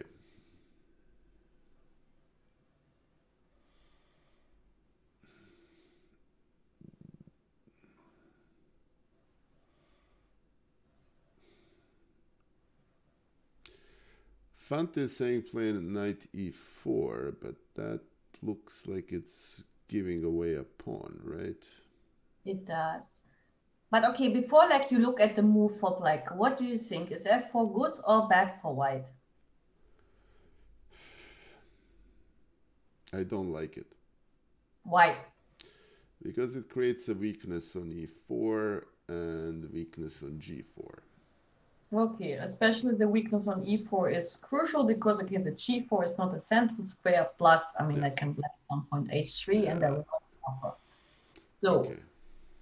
now, since we know that f4 is not great from the positional point of view because the weakness on e4 is arising, what is the automatic sort you may have here in this position if we can get an ideal scenario? What would black try to do in order to exploit the central square? Because we already know that if we get into the possession of such a square and can't be kicked out, it's a horror scenario for the opponent. All right. So what should we try to reach? I mean, knowing that e4 is a square we should fight for. Okay.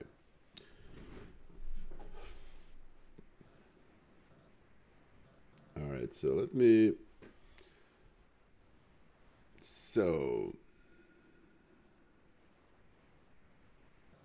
Oh Jesus! This is Botvinnik, and I'm just gonna say something not nice about Botvinnik. I always felt that playing Botvinnik is like playing against Engine. Really? Like he was such an engine player or? No, he wasn't an Engine player. He's very precise, very methodical, and I don't want to say something about one of the greatest chess players in history. It just felt a little bit soulless sometimes. But yes, he had, but actually, like he had a very great influence as far as I remember on Karpov. Could it be? No. He was one of the greatest players, and he was a world champion for a long time. He was also was a doctor of technical sciences. He was a great engineer. He's the first, one of the first very strong players that did actually create computers in chess. So, and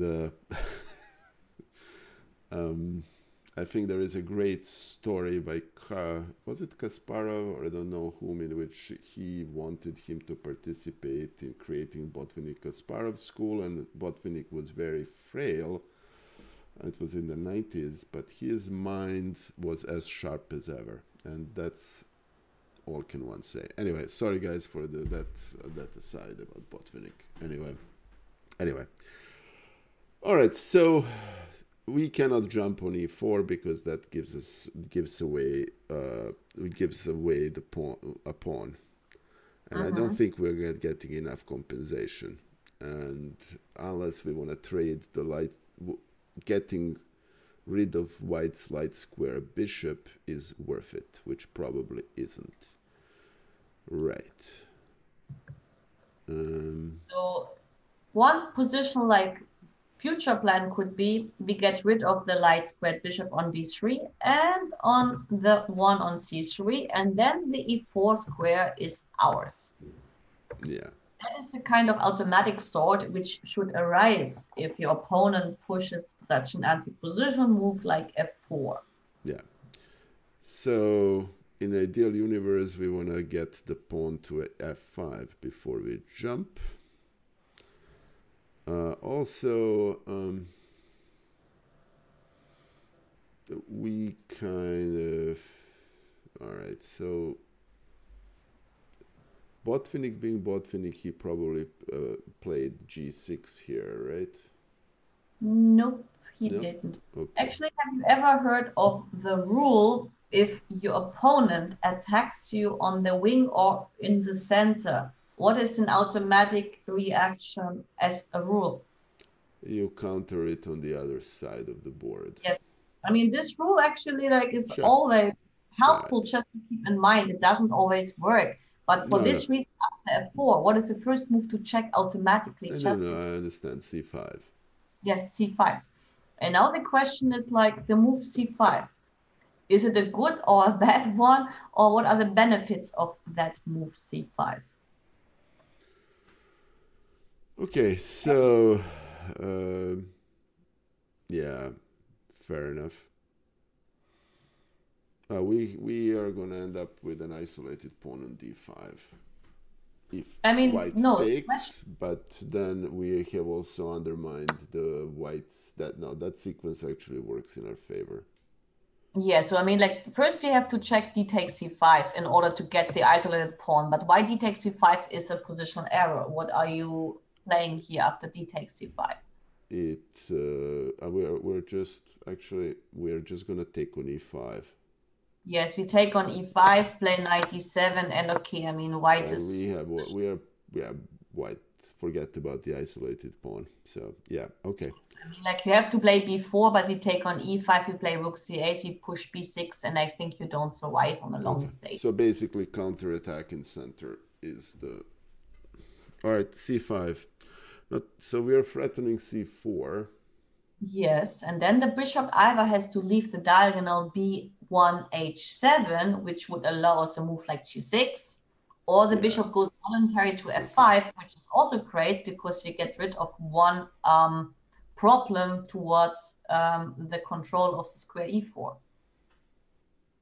Besides, the bishop on e6 is objectively our bad bishop since it is hitting on his own pawn. Yeah, and there are no f5 threats here. So yeah, okay. Fair enough. So king b, I mean, in the game, actually, king b1 was played. Just prophylactical to be out. Now, of course, c4 was pushed. And okay, since like Lilienthal didn't want to allow a move like g6 by bishop f1 or bishop e2, he decided to go to f5 instead. Now the question is how to proceed. And the first question is like, which at least for me would be an automatic question, shall we take on f5 or shall we allow the capture on e6? Which means, is the queen better for white on f5 or where it is on c2? And this is a crucial question actually in terms to understand if the capture on f5 is beneficial for us or not, giving the square for the white's queen on f5, or if it is better to allow the capture on e6 and do something else. Okay, that's actually not an easy question. Nope, but okay, I mean, like, what we have to understand is, apart from the fact that those bishops will anyway be traded in neither way, the other concern is to exploit the square on e4 with a knight, so knight e4. And for this, we obviously need sooner or later the move bishop b4. Yes. And then the question is like, when the bishop anyway arises on b4, what is better for white? To have the queen on c2 or the queen somewhere else? No, it's better. So basically the strategy here is we want to take and then play bishop b4. Yes, because actually the funny part is that even so the queen on the first glance looks more active here, the queen is rubbish on f5 because the queen needs to be back to defend c3 as some moves like bishop takes c3, knight e4, and queen a3 arising, and the white's king would be in big danger. Yeah. So that's why here in this position, white actually voluntarily went back on c2. That means actually with a capture on f5, we won a tempo. Now the question is, Nikola, knight e4, yes or no, or any other move?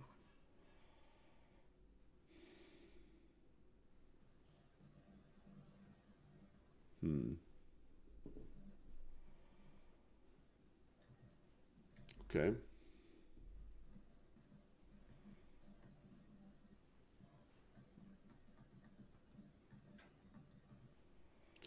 well, okay. Oh, hey, Chess on Earth, thank you for gifting us up to Noam Lifshit. That's very greatly appreciated. Thank you, my friend. Okay. So what is the sequence?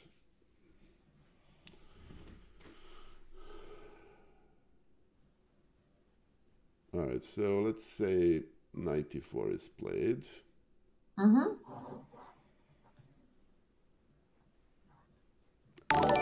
For all intents and purposes, white can take, right, and sacrifice the exchange.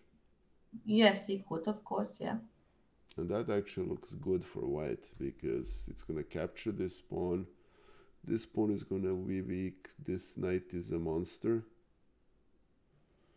Well, black would still be better, but objectively speaking, what Winnick understood, I mean, this would just give much better practical chances for white. And Yeah. since I don't need this kind of trouble, he decided not to play knight e4. So what could be a good move here in order to improve the position?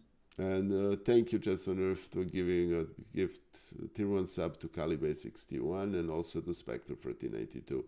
Thank you so much for gifting all these subs today. That's very greatly appreciated. And a quick shout out to Chess on Earth, who is a fellow streamer and a great friend of this channel. Please give him a follow. Oh, it would be good if I could type. There you go. That's better. Thank you. Thank you again. Thank you for getting us up to the pillow pawn. Thank you, Chess on Earth. All right, so he doesn't need knight e4. So the question here is, what is the better move than knight e4? And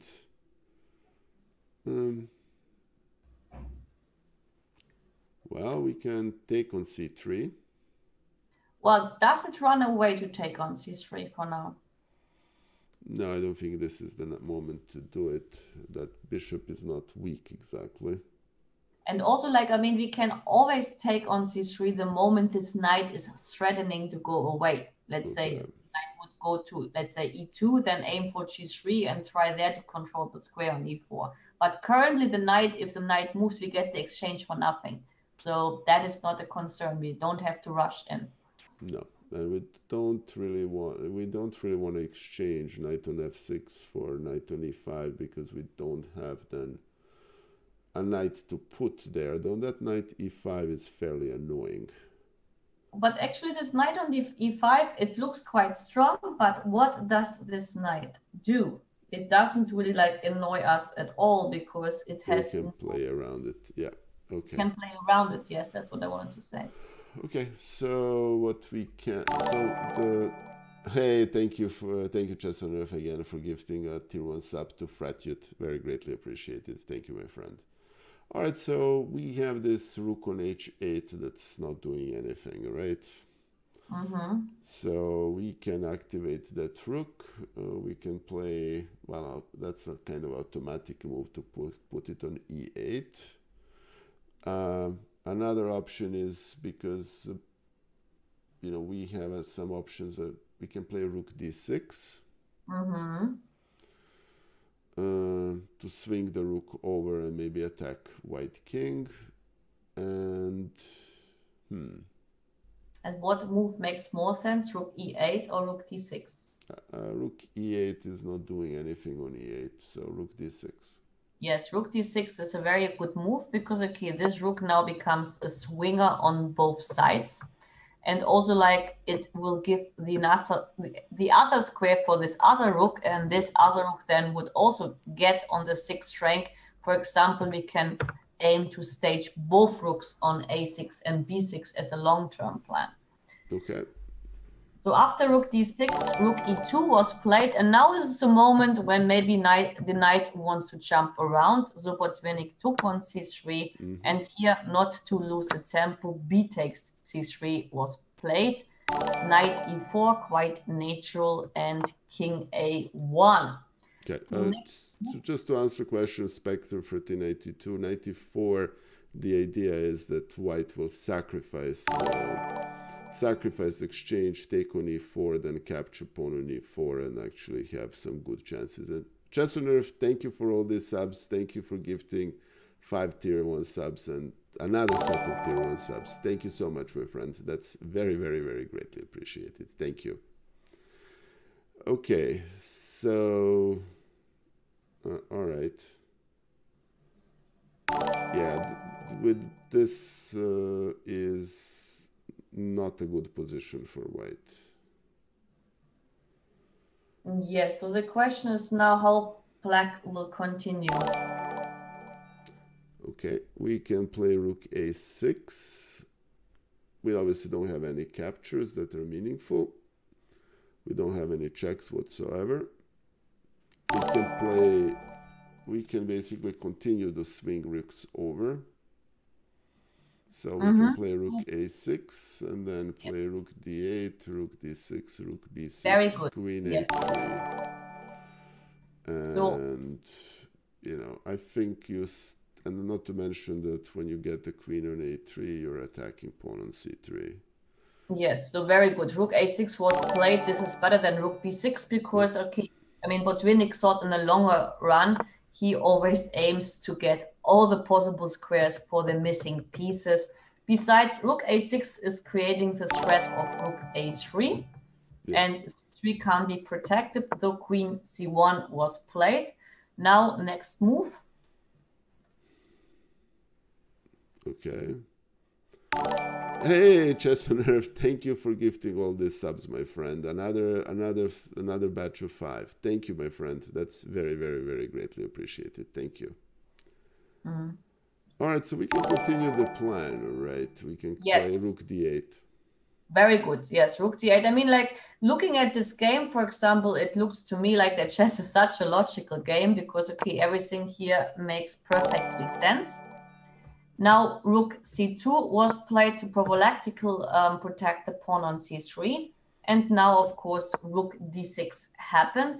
And here, knight g4 was played. And of course, this is another key moment when actually black has to be a bit careful. So what do you think, Nikola? What is knight g4 about? The knight on g4 is about knight f2, right? Yes, very good.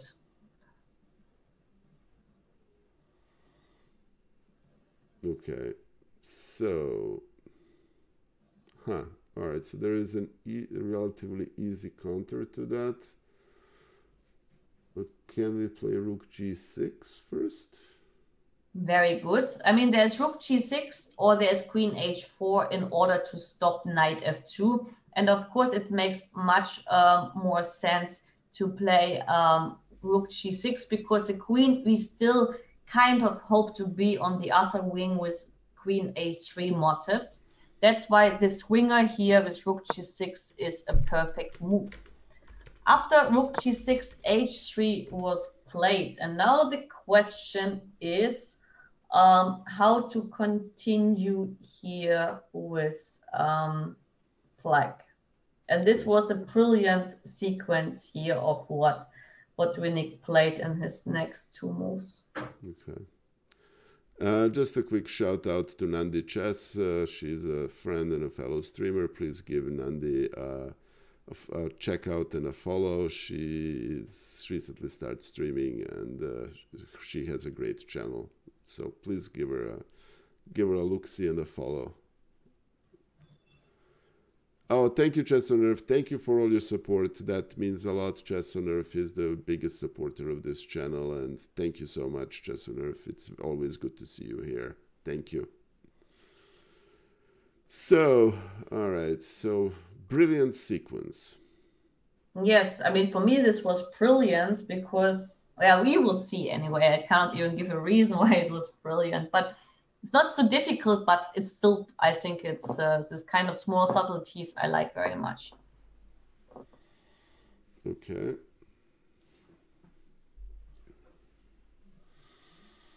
Again, I mean, there's a check on a2 that doesn't count. No meaningful captures.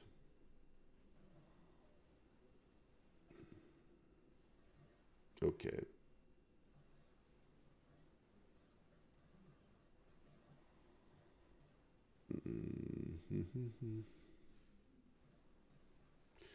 All right, so I mean, we can try to build an Aljechin's gun on a file. On the H file, you mean? On the a file. The A file, yes, I forgot I'm in the other wing, yes. Yeah, that's fine. All right, so we can play rook a3, for example. Okay, rook a3, but even if, let's say, we play rook a3 and we will create this gun on the other file, let me just think what I would do if I can now actually, no, I cannot play knight f2. I'm not saying I'm just thinking loud. We can play h5 to kind of get rid of that knight.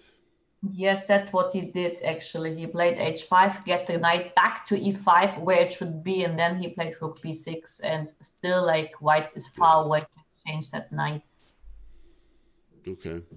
This was okay. Maybe rook a3 actually works pretty much good as well, but I mean, like I like this h5 motif because okay, we distract the knight from the exchange, and now we swing the rook to the square where we always hope for. Okay. Now knight f3 was played, and finally here actually it was time for black to execute. All right, so here. Yeah. So we need to bring queen over, right? Mm-hmm. So we don't want to exchange queens. Well, depends. I mean, sometimes, of course, you're right not to exchange the queens when the king is weak, but if you gain material, why not? Okay. All right, so we can play queen a3, and after the exchange, we have this pawn on c3 is bound to fall. We can also swing a rook over to the g file if we need to.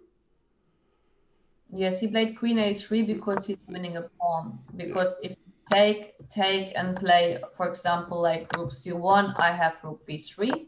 So this doesn't bear flagged at all. Yeah. And otherwise, I have knight takes c3 as a threat. Okay. After queen a3 in the game, he played knight g5. Now knight takes c3 was played. He captured here on a3, rook c1, and he already moved the knight to b5, aiming that after taking on e3, the d4 pawn is hanging too. Knight takes f7 was played, rook takes e3, and after knight e5, another prophylactical move against knight d7, which was king c7. Then sooner or later he took on d4 and won the game. For us, not so important anymore. Okay, very good. This was Botvinnik in exploiting strong squares. Yeah, I think playing against Botvinnik must have felt like being strangled by a python. Yeah, sometimes he had this really like amazing games. I studied Botvinnik myself a lot. I'm just looking for the yes, I found. We get back to our favorite guy, Geller. Ah, good. I don't know if I mentioned this, I know I mentioned this to Lizzie, but I don't know if I did mention this. I have a story from a family friend was telling me, this happened in the 60s when I was just a child, that Geller would come to Belgrade, and obviously Soviet Union was a superpower but not a wealthy country, so they had per diems when they were visiting, and he would basically play against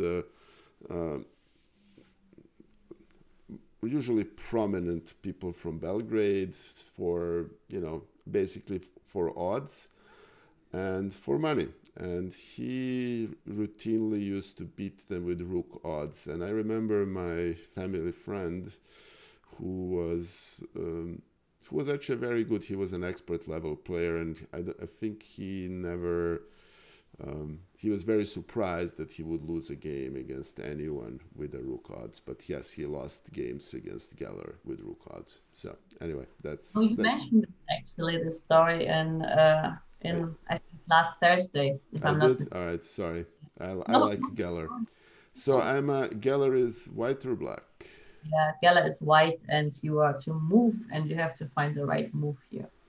For Geller, okay. Anyway.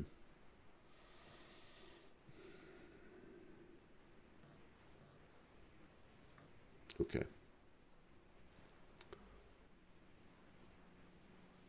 All right.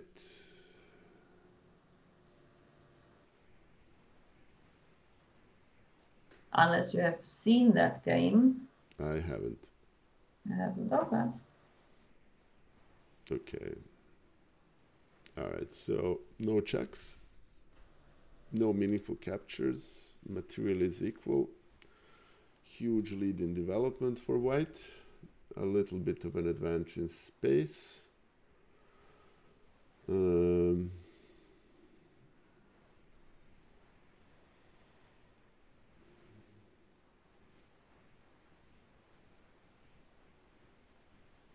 mean, if I'm in a bullet game, I'm just playing g4 as a matter of automatism. Yes, but actually, like in this kind of King's Indian structures, I mean, like when you usually attack with bishop h6, h4, h5, then in the most scenarios, actually, it is a closed center with a pawn on d5. Yeah, yeah. In the This looks most like a Samish King's Indian with an exchange. So.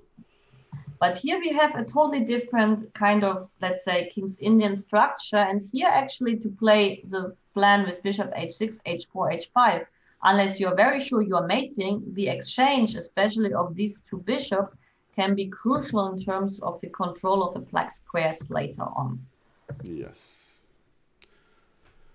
And you wouldn't be showing me this position if that was what was played. So let's see.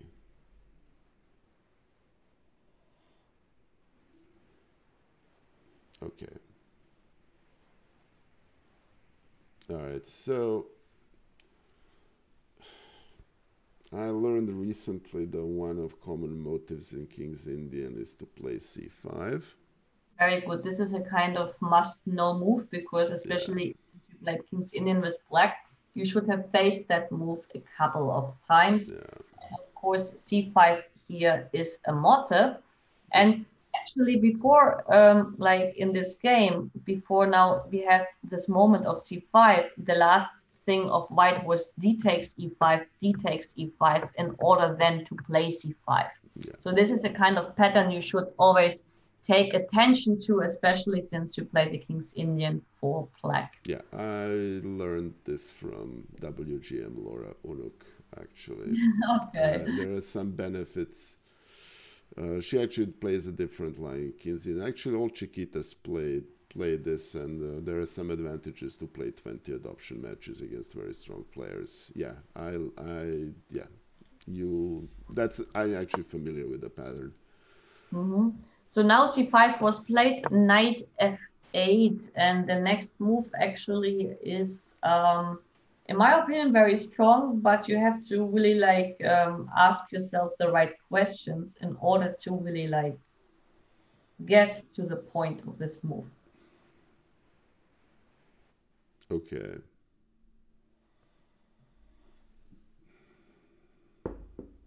It's so tempting to just play knight d5. Knight d5. I'm not saying I'm playing the move, it's just so tempting. It doesn't work. No, I know, but you know what is funny? Like when you have like, there are a lot of players and they cannot change their spirit. They have like huge positional advantage, but still they have this kind of urge inside Sure, themselves. I know, of course. Create some tactical mess. No need. And after all, your nickname is Miss Messy last time I checked. So. I know, but the thing is, like, usually I mess from the early stage. But once I have positional advantage, I can play super boring chess too. No, I know. And I'm not saying, I'm suggesting that I'm going to play it. All right, so what do we want to do here? We want to park a knight on d6. Sooner or later, yes. So we need knight a5, knight c4 patterns, of course. Yeah. Is it beneficial for us to park the knight on b6, which we can actually do fairly quickly? Yes, we can, of course, aim for that. And this is, of course, not a bad move, knight a4. But here, actually, like, Geller was asking himself, well, in a way, if you look at all the black's pieces, what is the best black's piece in this position? In terms of keeping still like some stability and things together. Okay, we have knight f6, which is kind of not going anywhere. Nope. We have rook on e8, which is not going anywhere, so that leaves the queen. But I don't want to exchange queens in a position in which I have this much positional advantage, right? But actually, like, you exchange the queens when, well, here the king of black is not weak. But if you exchange the queens, you get access to a5. b7 gets a lot weaker, and all the black squares are collapsing. Okay. Then we're gonna play queen d6. Yes, so basically, like, what Geller was thinking, okay, when I get rid of the queens, then actually the black's position is much more shaky because suddenly, like, they lost his best protectors of the black squares. Okay, so this is another exercise of let's reduce, don't do automatism. Okay, queen d6 makes sense. Yeah, so queen d6 was played, now knight e6, and here, of course, we have to play another good move. I mean, we have to decide, shall we take on c7 or shall we allow the capture on d6? What is more beneficial for us? Well, if you're taking on c7, our next move needs to be on a4 to prevent that knight from coming to b5. The question here is now,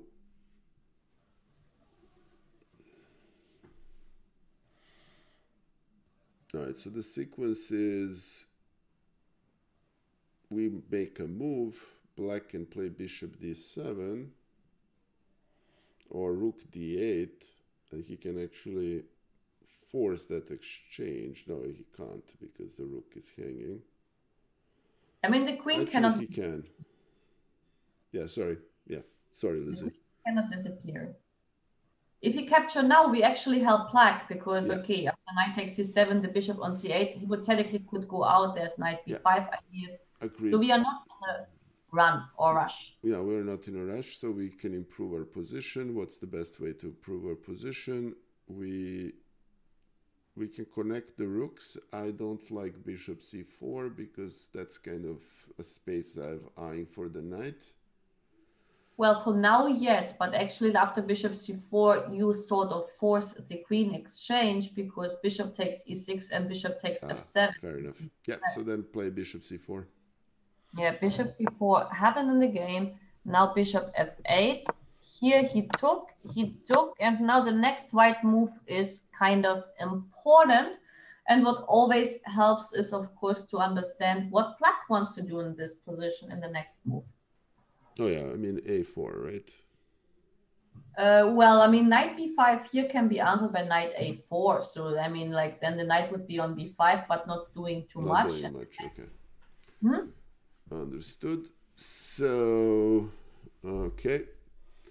So let's get the knight to b6. So knight a4.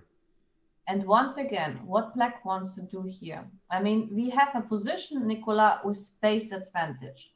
When we have a position with space advantage, what is always helpful for the side who lacks space? To exchange pieces. So what is the threat here of the exchange? Bishop e6. Yes, so let's do something prophylactical against bishop e6, not to get him out and to connect the rooks voluntary. Okay. We're talking about, we are going to do rook d6. Well, rook d6 we don't sacrifice here when we are better. No, we can't do But that. how to prevent bishop e6? Well, we can attack the knight. We can play bishop g5. Okay, after bishop g5, of course, this would for now, for one move, prevent this, and bishop e7 is coming. But okay, I mean, like, this is not very harmonic in terms of bringing the bishop now to g5 for a one-time threat, bishop e7. Then we even can try to threat the exchange of the bishops, which is even helpful for black. But actually, look at all your pieces. Which piece? No, I understand. We want to play knight a5 because that basically makes that poor bishop tied up to the defense of b7. Yes. Also, at some point, then when actually those bishops are exchanged, the knight is already perfect. You're gonna go to c4. Yep, understood. So rook b8 was played. Now knight a4 happened, and after bishop e6, he simply captured on e6. Knight takes e6 and played knight c4, getting both his knights in positions. Now in the game, actually, knight c7 was played, and well, I will ask you a question very soon. Knight b6 happened in the game, knight e6 and b4. And now the question is, after knight f4, how to proceed here? Okay. All right, if we exchange, we are opening a long diagonal for the black bishop. Yes, so there's no need now. So no need to do that. We can just play. We can just play g3. Okay, but let's look at g3. We weaken our structure on the king side, and actually, like here in this position, let's skip the fact that g2 is hanging. What would have been your next two moves just by logical means? Knight d6. Okay, knight d6 is of course like an option, but let's not speak about the pieces which are good. Let's speak about the pieces which are sleeping. All right, we're talking about rook on h1 then, right? Yeah, we talk about, well, we have an open file. We should exploit it and get our rooks on that open file. No, understood. And that's something I need to learn, actually. Rook d2 combines prophylaxis and future doubling of the rooks without thinking about it. And interestingly, I actually make this error rather frequently in my games, so thank you for that. Yep, that makes perfect sense. Yeah, so I mean, like, when you can basically like prevent a problem in the same moment improve your position, of course this is preferable than some kind of automatic. Should be an automatic move. Yeah, understood. Yeah. Rook d8. Now rook d1. The rooks were exchanged and bishop g7 was played. And here actually, like, Geller found a very nice sequence of 3 moves to transform this position into a winning ending without any chances. So the question is now, what kind of sequence he did in order to, well, easily win the game or end up in a winning ending without any chances. Hey, Turkey Tag, thank you for the follow, and Eduzins SG, thank you for the follow too. Very greatly appreciated. Thank you, guys. Okay, so all right, let me think here for a second.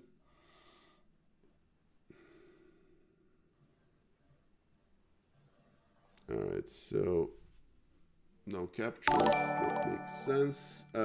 Thank you, Rory RL. Thank you for the follow. Very greatly appreciated.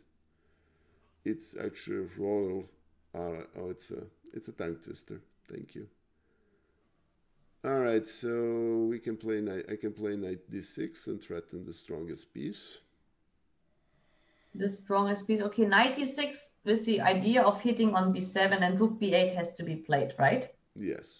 What is the drawback placing the knight on d6? What do you think? It's kind of in the way of the well, Of the rook, right? of the rook, yes. I mean, what options do we have to basically hit on b7? We don't only have knight d6. What else do we have? We have knight a5. Yes, Which is actually which better. is a better move. Yeah. After knight a5, I mean, the only way here of not losing on the spot is rook b8, because rook e7 would result in rook d8 actually, and then I can even like take on f4, play rook b8 and take the pawn. Yeah. So now rook b8, and here like Geller count 2 more moves basically, which just makes Black, I mean, on the higher level, let's say, just resign. Yeah, we can actually here, I think we can even play knight d7 and still win. I mean, like knight d7 is, of course, a pattern. What is the only problem about playing knight d7 in this moment? The problem with knight d7 is rook d8. No, this is not a problem because we can exchange. But what is the only problem in White's camp in terms of unprotected pieces? It's the g2 pawn. Yes. So what do you think Geller did first before? He played g2 for g3 first. No, actually, he didn't play g3 first. He exchanged on f4. He exchanged on f4 because this is just game over, and played knight d7. You can resign. Okay, yeah, that makes sense. Because if he plays g3, actually the knight can come to e6, then there are knight d8 motifs, and okay, like Black is still fighting a bit. And here with the elimination of just the last pieces, he just switches into a winning position. Rook d8 was played, he captured, and he captured. Game over. Ending easily. Yeah, I'll win this against Stockfish. Yeah. So this was the nice sequence here in terms of Geller finishing the game. Okay, now we go into your best section, which is the dynamic section. Yay. I would say. Let's start with an easy one, at least for me, but I think it will be easy for you as well. I'm always nervous when Lizzie says easy. Yes, you are Black here, and obviously you have a King's Indian structure, and you should now from this moment on try to play the game. Okay, so I'm actually reasonably familiar with this line. This is a kind of modern defense, but what happened here is actually quite familiar, especially if you are a King's Indian player. This choice here of what to do with Black should come natural. Okay. Hey, Calibre61, thank you. Thank you for those kind words. They mean a lot. Yes. Okay, so the material is equal. Mm-hmm.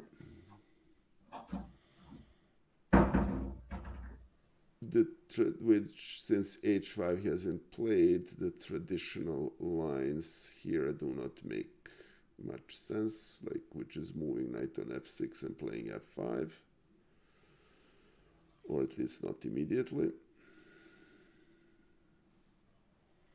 All right. Yes. So the question is just, okay, for now, what to do with a knight? Playing knight e7, playing knight b8, playing knight d4, playing what?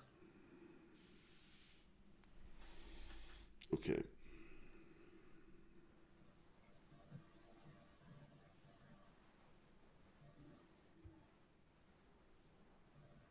In this position, that knight belongs on c5. That would be a very long way. Yeah, but we don't have that option. So knight e7 is kind of passive. So I think my fighting kings in the chessable course may even have this position. I don't remember. So yeah, you need to play knight d4 here. Yes, of course. So knight d4, we sacrifice the pawn in terms of getting dynamic play. Besides that, white hasn't yet castled, so this is of course also like coming along. So after knight d4, I actually should get my notation. I know the game almost by heart, but only almost. So this was, by the way, Smyslov's black. So after knight d4, he took, and queen takes d4, and now it's the next move by black. As I said, you should try to continue playing just like Smyslov in his old style back in 65. Okay.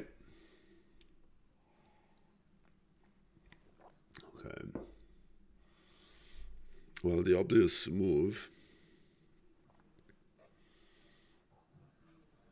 is to remove the knight, play something like knight g4.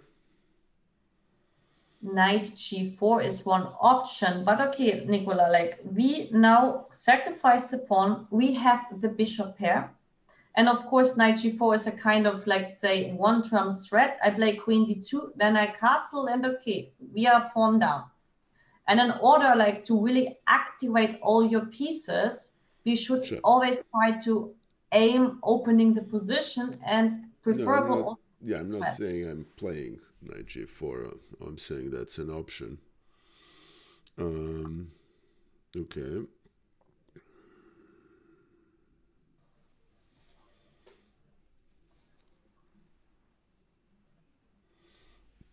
Just to make sure Lizzie definitely kills me, I'm going to suggest knight h7. I'm kidding. But actually, like, I'm kidding. I know, but for you as a King's Indian player, this move actually is kind of automatic. And if I would ask you now, like, what is white's benefits in this position, I'm sure you come along with what is actually beneficial about white's position, because there's only one beneficial part apart from the fact that I'm a pawn up. Yeah, it's that knight on g5 is very strong. Well, this is actually not true, because a knight on g5 has a good position but doing nothing. So it's an active knight without function. Okay. I mean, I've actually played I've played this position plenty of times and I never liked it. Just playing h5 just feels unnatural. Yeah. If you look at the pawn structure, we're looking at a strong pawn center, and that's one of the key benefits of playing Semish, or whatever the line this is. Anyway, it's not Semish, but it feels almost like Semish. It's like a modern, actually, the classical modern. It was with some kind of knight c6 e5 plan. But now, I mean, the benefit for white is usually, especially in all the King's Indian, is the space advantage and the pawn on d5, which actually somehow squeezes black a little bit in. And here with the queen on d4, this is an excellent moment of getting rid of this issue. Okay. Yeah, so the motive here, and actually I need to learn how to play these positions because I don't like them. What I think Liz is saying, that we should consider playing c5. No, not c5, actually c6. c6, because okay. With c6, we have a threat. The first threat is knight takes d5. The other thing is, like, suddenly, like, I get my queen out on the other diagonal, and of course my trump card is this monster bishop on the diagonal g7 a1. So we increase the pressure on the black squares, and The good part is that, I mean, white is not in time here to do something else but to take on c6, because if, for example, he plays queen d2, I'm already taking, and after you take, okay, I mean, this d5 gets very weak. I have bishop f5, rook e8, rook c8, queen b6. Oh yeah, no, this is a very nice position for black. I mean, black cannot, white cannot be careless and lose time. So after c6, he should try to always play also in the forced manner in order to actually get at least his king in safety. So he played castle here. Next move, Nikola. Okay. Interesting.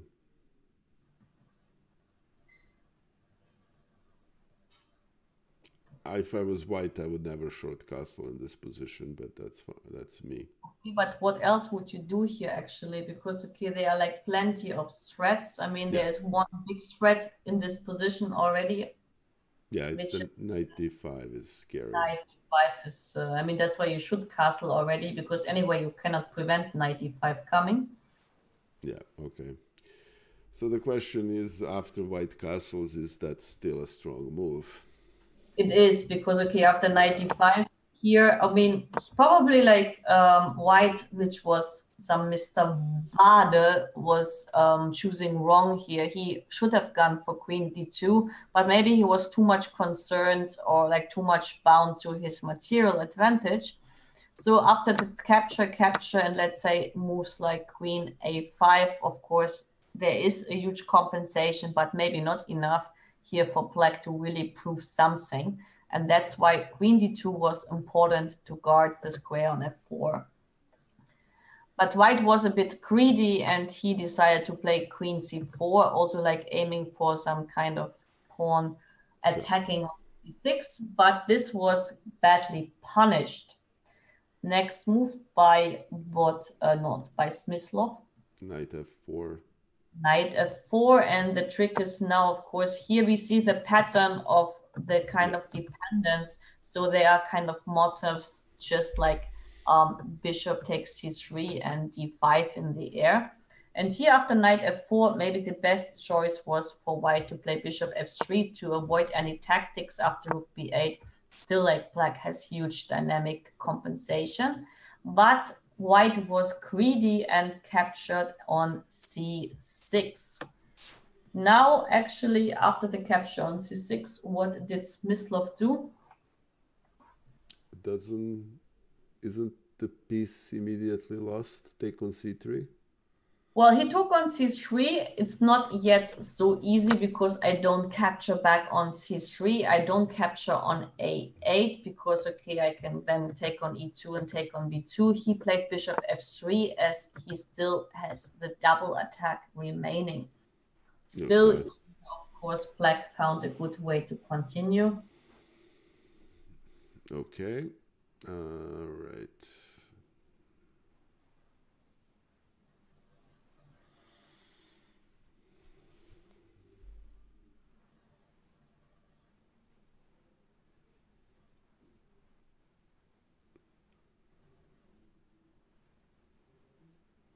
So rook is hanging and bishop is hanging. Is also hanging, yes. So what is the best you can get from this? You cannot anyway save them both. All right. All right, so I'm up a piece, so I have a piece to give. Yes, but what is the best scenario here, how to give back material? All right, so I don't want to take on b2. Why not? Do I? I mean, this is like, at least we get like a pawn. If you take on a8, I take on a1. But anyway, I will always lose that bishop. If I play rook b8 and I lose a bishop on c3, I don't get a pawn. Okay. No. So that's why bishop takes b2 just by counting the material. It's a bit irritating, I agree, because I also thought like bishop takes b2 is bad, but it's actually the same. Okay, I was looking at queen or bishop a6, but I think, yeah, bishop b2 is better. Fair enough.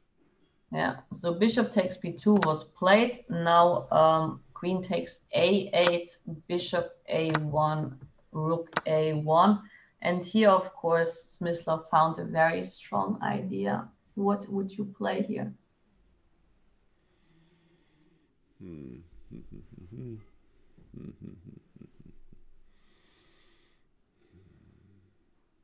Okay.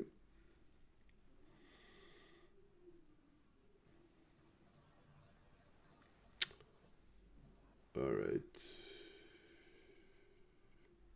That knight. All right, we don't want to exchange queens in this position. No, but we have something very strong here in this We can position. play queen f6. Which is a one-term threat. Think a little bit like, okay, look at all the white pieces. What should like catch our attention? Yeah, this queen is almost trapped. So let's go. Uh-huh. Let's go. Queen trapping. Yes, Queen queen b6 b6. stronger than queen c7 because queen c7 allows rook b1. But queen b6 actually like has a very simple threat. Bishop b7 and game over. Yeah. So white pushed e5 in order to prevent this game over threat with bishop b7. What would you play after e5? Okay, I can capture an e5 and have an extra pawn, but something tells me that's not what works here. That's not a vicious way of thinking. No, it's not.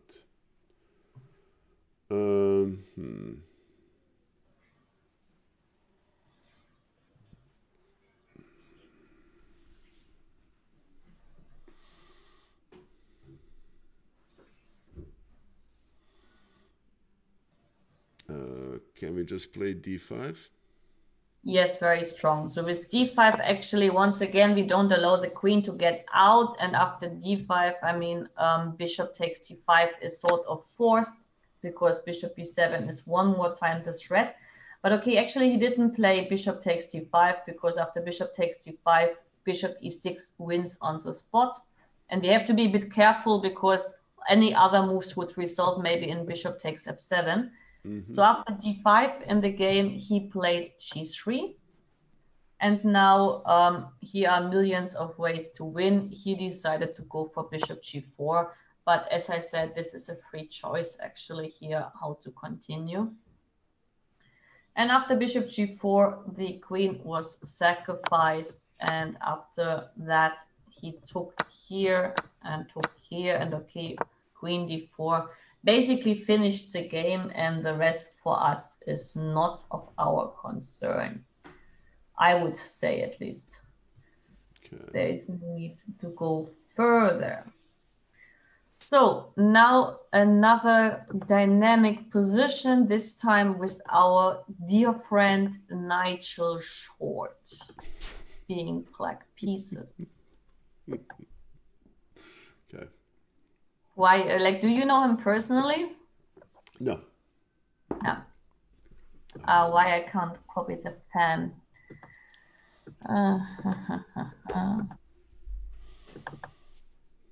What is wrong with copying the fan?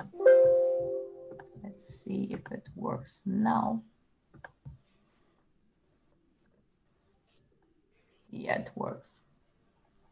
Okay. Nigel was black here, and he finished this game in a very beautiful style. Black to move. Okay. Material is equal. Hey, GM Hannibal Lecter, thank you for the follow. And great Twitch handle, by the way. Okay. No checks. A capture on d4. Yeah, maybe this is a bit too much of a sacrifice, I would dare to claim. I would agree with you. Oh. We do have a bishop, black does have a bishop pair. That's already like something where we should always know what are the basic plans having the bishop pair. Okay, so we want to open up the position a little bit. So we have one pawn push, which is c5, which is actually quite tempting. Yep. And to open up this gentleman on b7, so the pawn is on d5 is attacked 3 times and is defended twice. So can we play c5 immediately? Okay, we have to know after c5 what happens in case of d takes c5. Okay.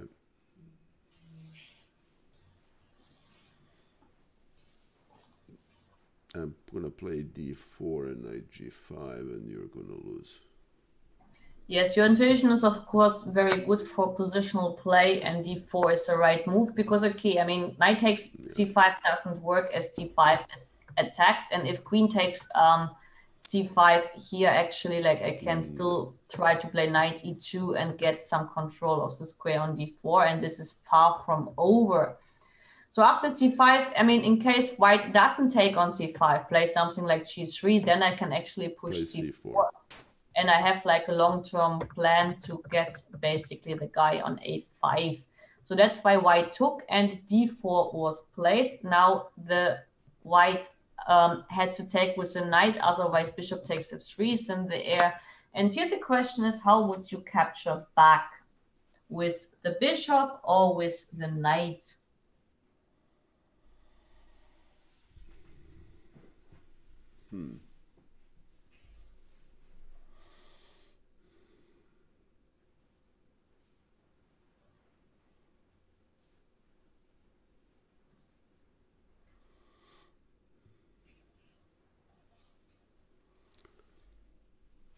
And we are eliminating the rook, right?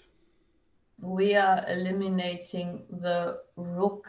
How you mean that? Well, you offered bishop or knight. And yes, okay, maybe rook takes d4. Actually, I forgot that I eliminated it. Yes, but yeah, I mean, to sacrifice now, of course, unless there is something no, certain. we don't need to do that, though we already sacrificed a pawn, but 2 pawns. Okay. All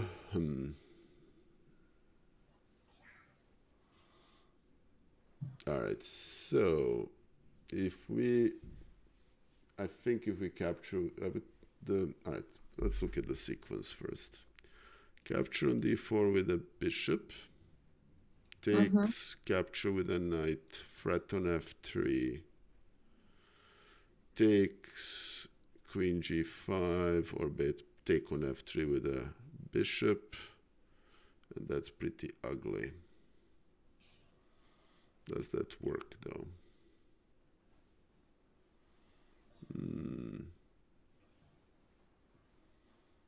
It does.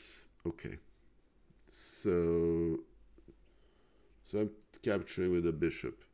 Very good, Nikola, because if you capture with a knight, the problem is that here in this position you don't have any threats and white has time for b4.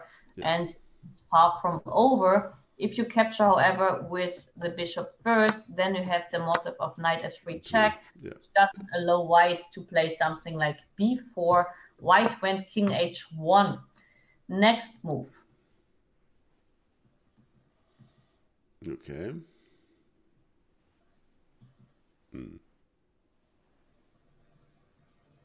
Okay, so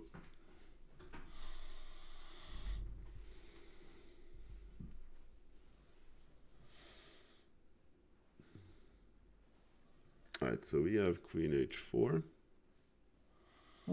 Yes. We have knight f3. Yes. And which move looks clearly more scary?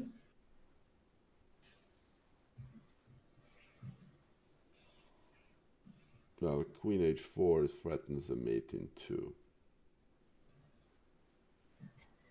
does it? Queen h4. It threats mate in 2. Like how actually? Knight f3. Okay, but let's say I play rook cd1. You play knight f3, and I will probably distract you a bit with rook takes d8. Fair enough. So we're gonna prevent that, and we're gonna play knight f3 first. We can play king h4 later. Fair enough. Was knight f3 anyway. I mean, this is a reason why king h1 was played. I mean, rook d1 here is just losing because of this queen g5 check patterns, and d2 is not protected. That's why king h1, knight f3, and here after knight f3, he took on d8 first.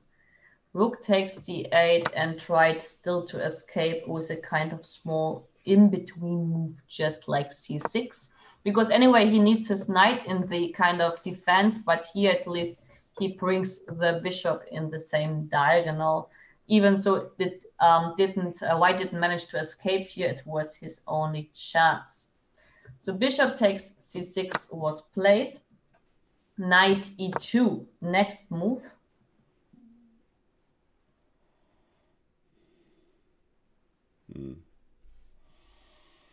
Okay.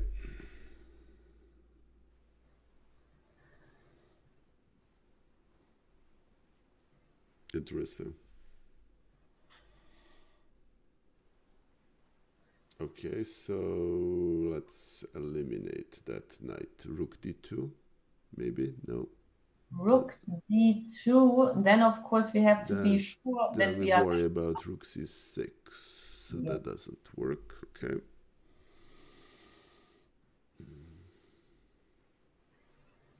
If we play bishop d5, then we actually kill the d file diagonal a little bit. Maybe bishop d5 is winning too. Actually, this move was... Yeah, then queen a3 is then interesting. But yes, queen a3 also like to hit on f3 a bit stronger. So that's actually also not... so that doesn't work either.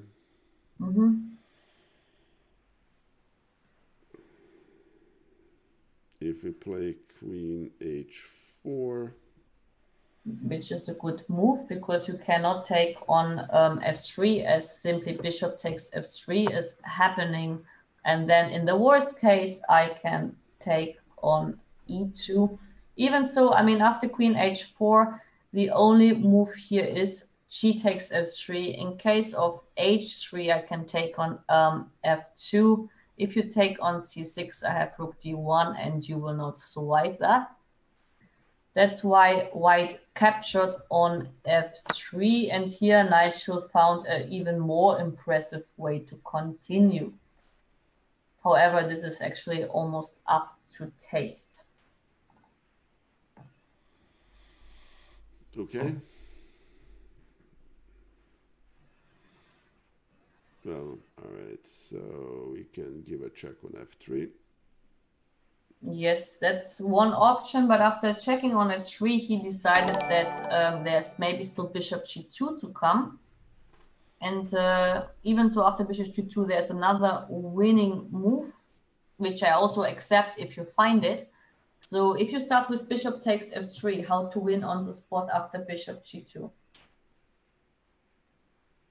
Okay.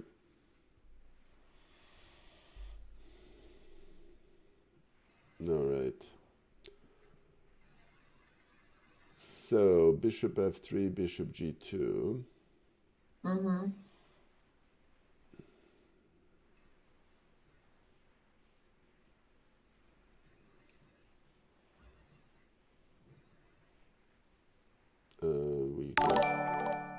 Hey Aaron, still thank you for the follow, and Stans are golden. Thank you for the follow as well. Very greatly appreciated. Thank you guys. All right, so bishop f3, bishop g2. So what are the candidate moves? We are not going to take the bishop. We are going to, I mean, we can play queen h3, but that runs into knight f4, so that's a problem. Okay. So which move would win on the spot after bishop g2?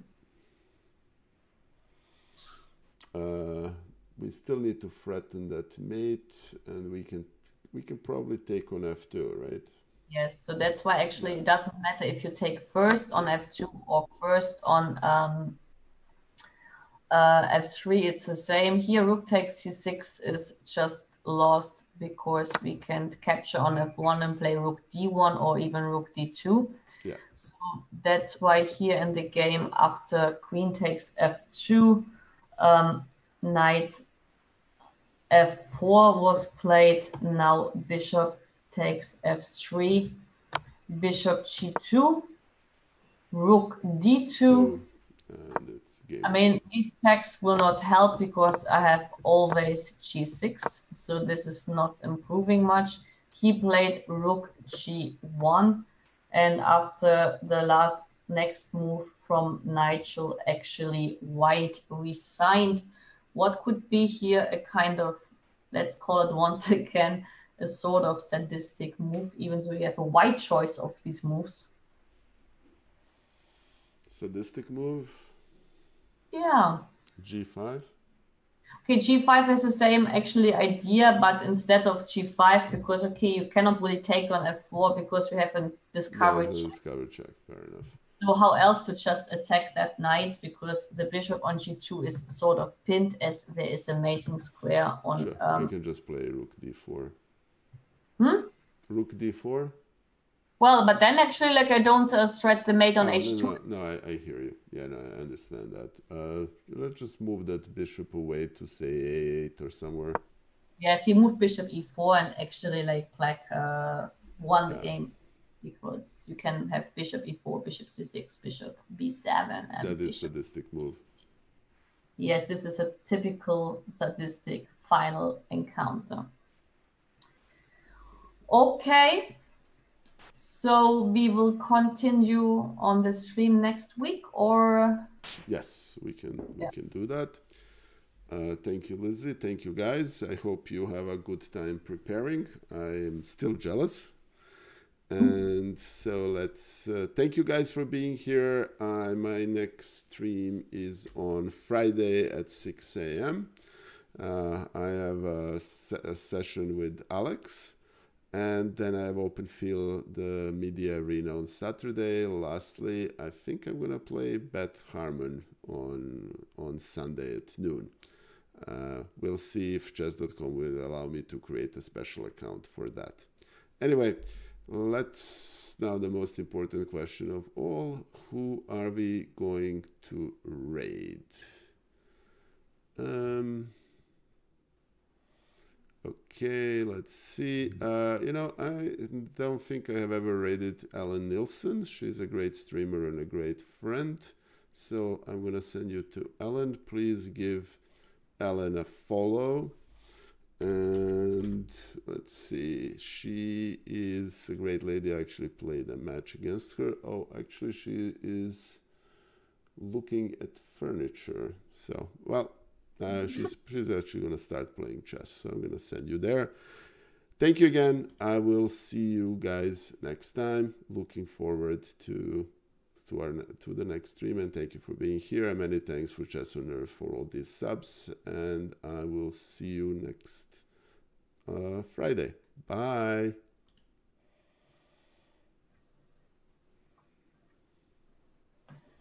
Okay, Nikola, then I will see you tomorrow, I guess. Yes, we'll see each other tomorrow. Thank you. Enjoy your training and vacation. And thank you. This was excellent. I greatly appreciate it. See you tomorrow. See you tomorrow. Bye-bye. Bye.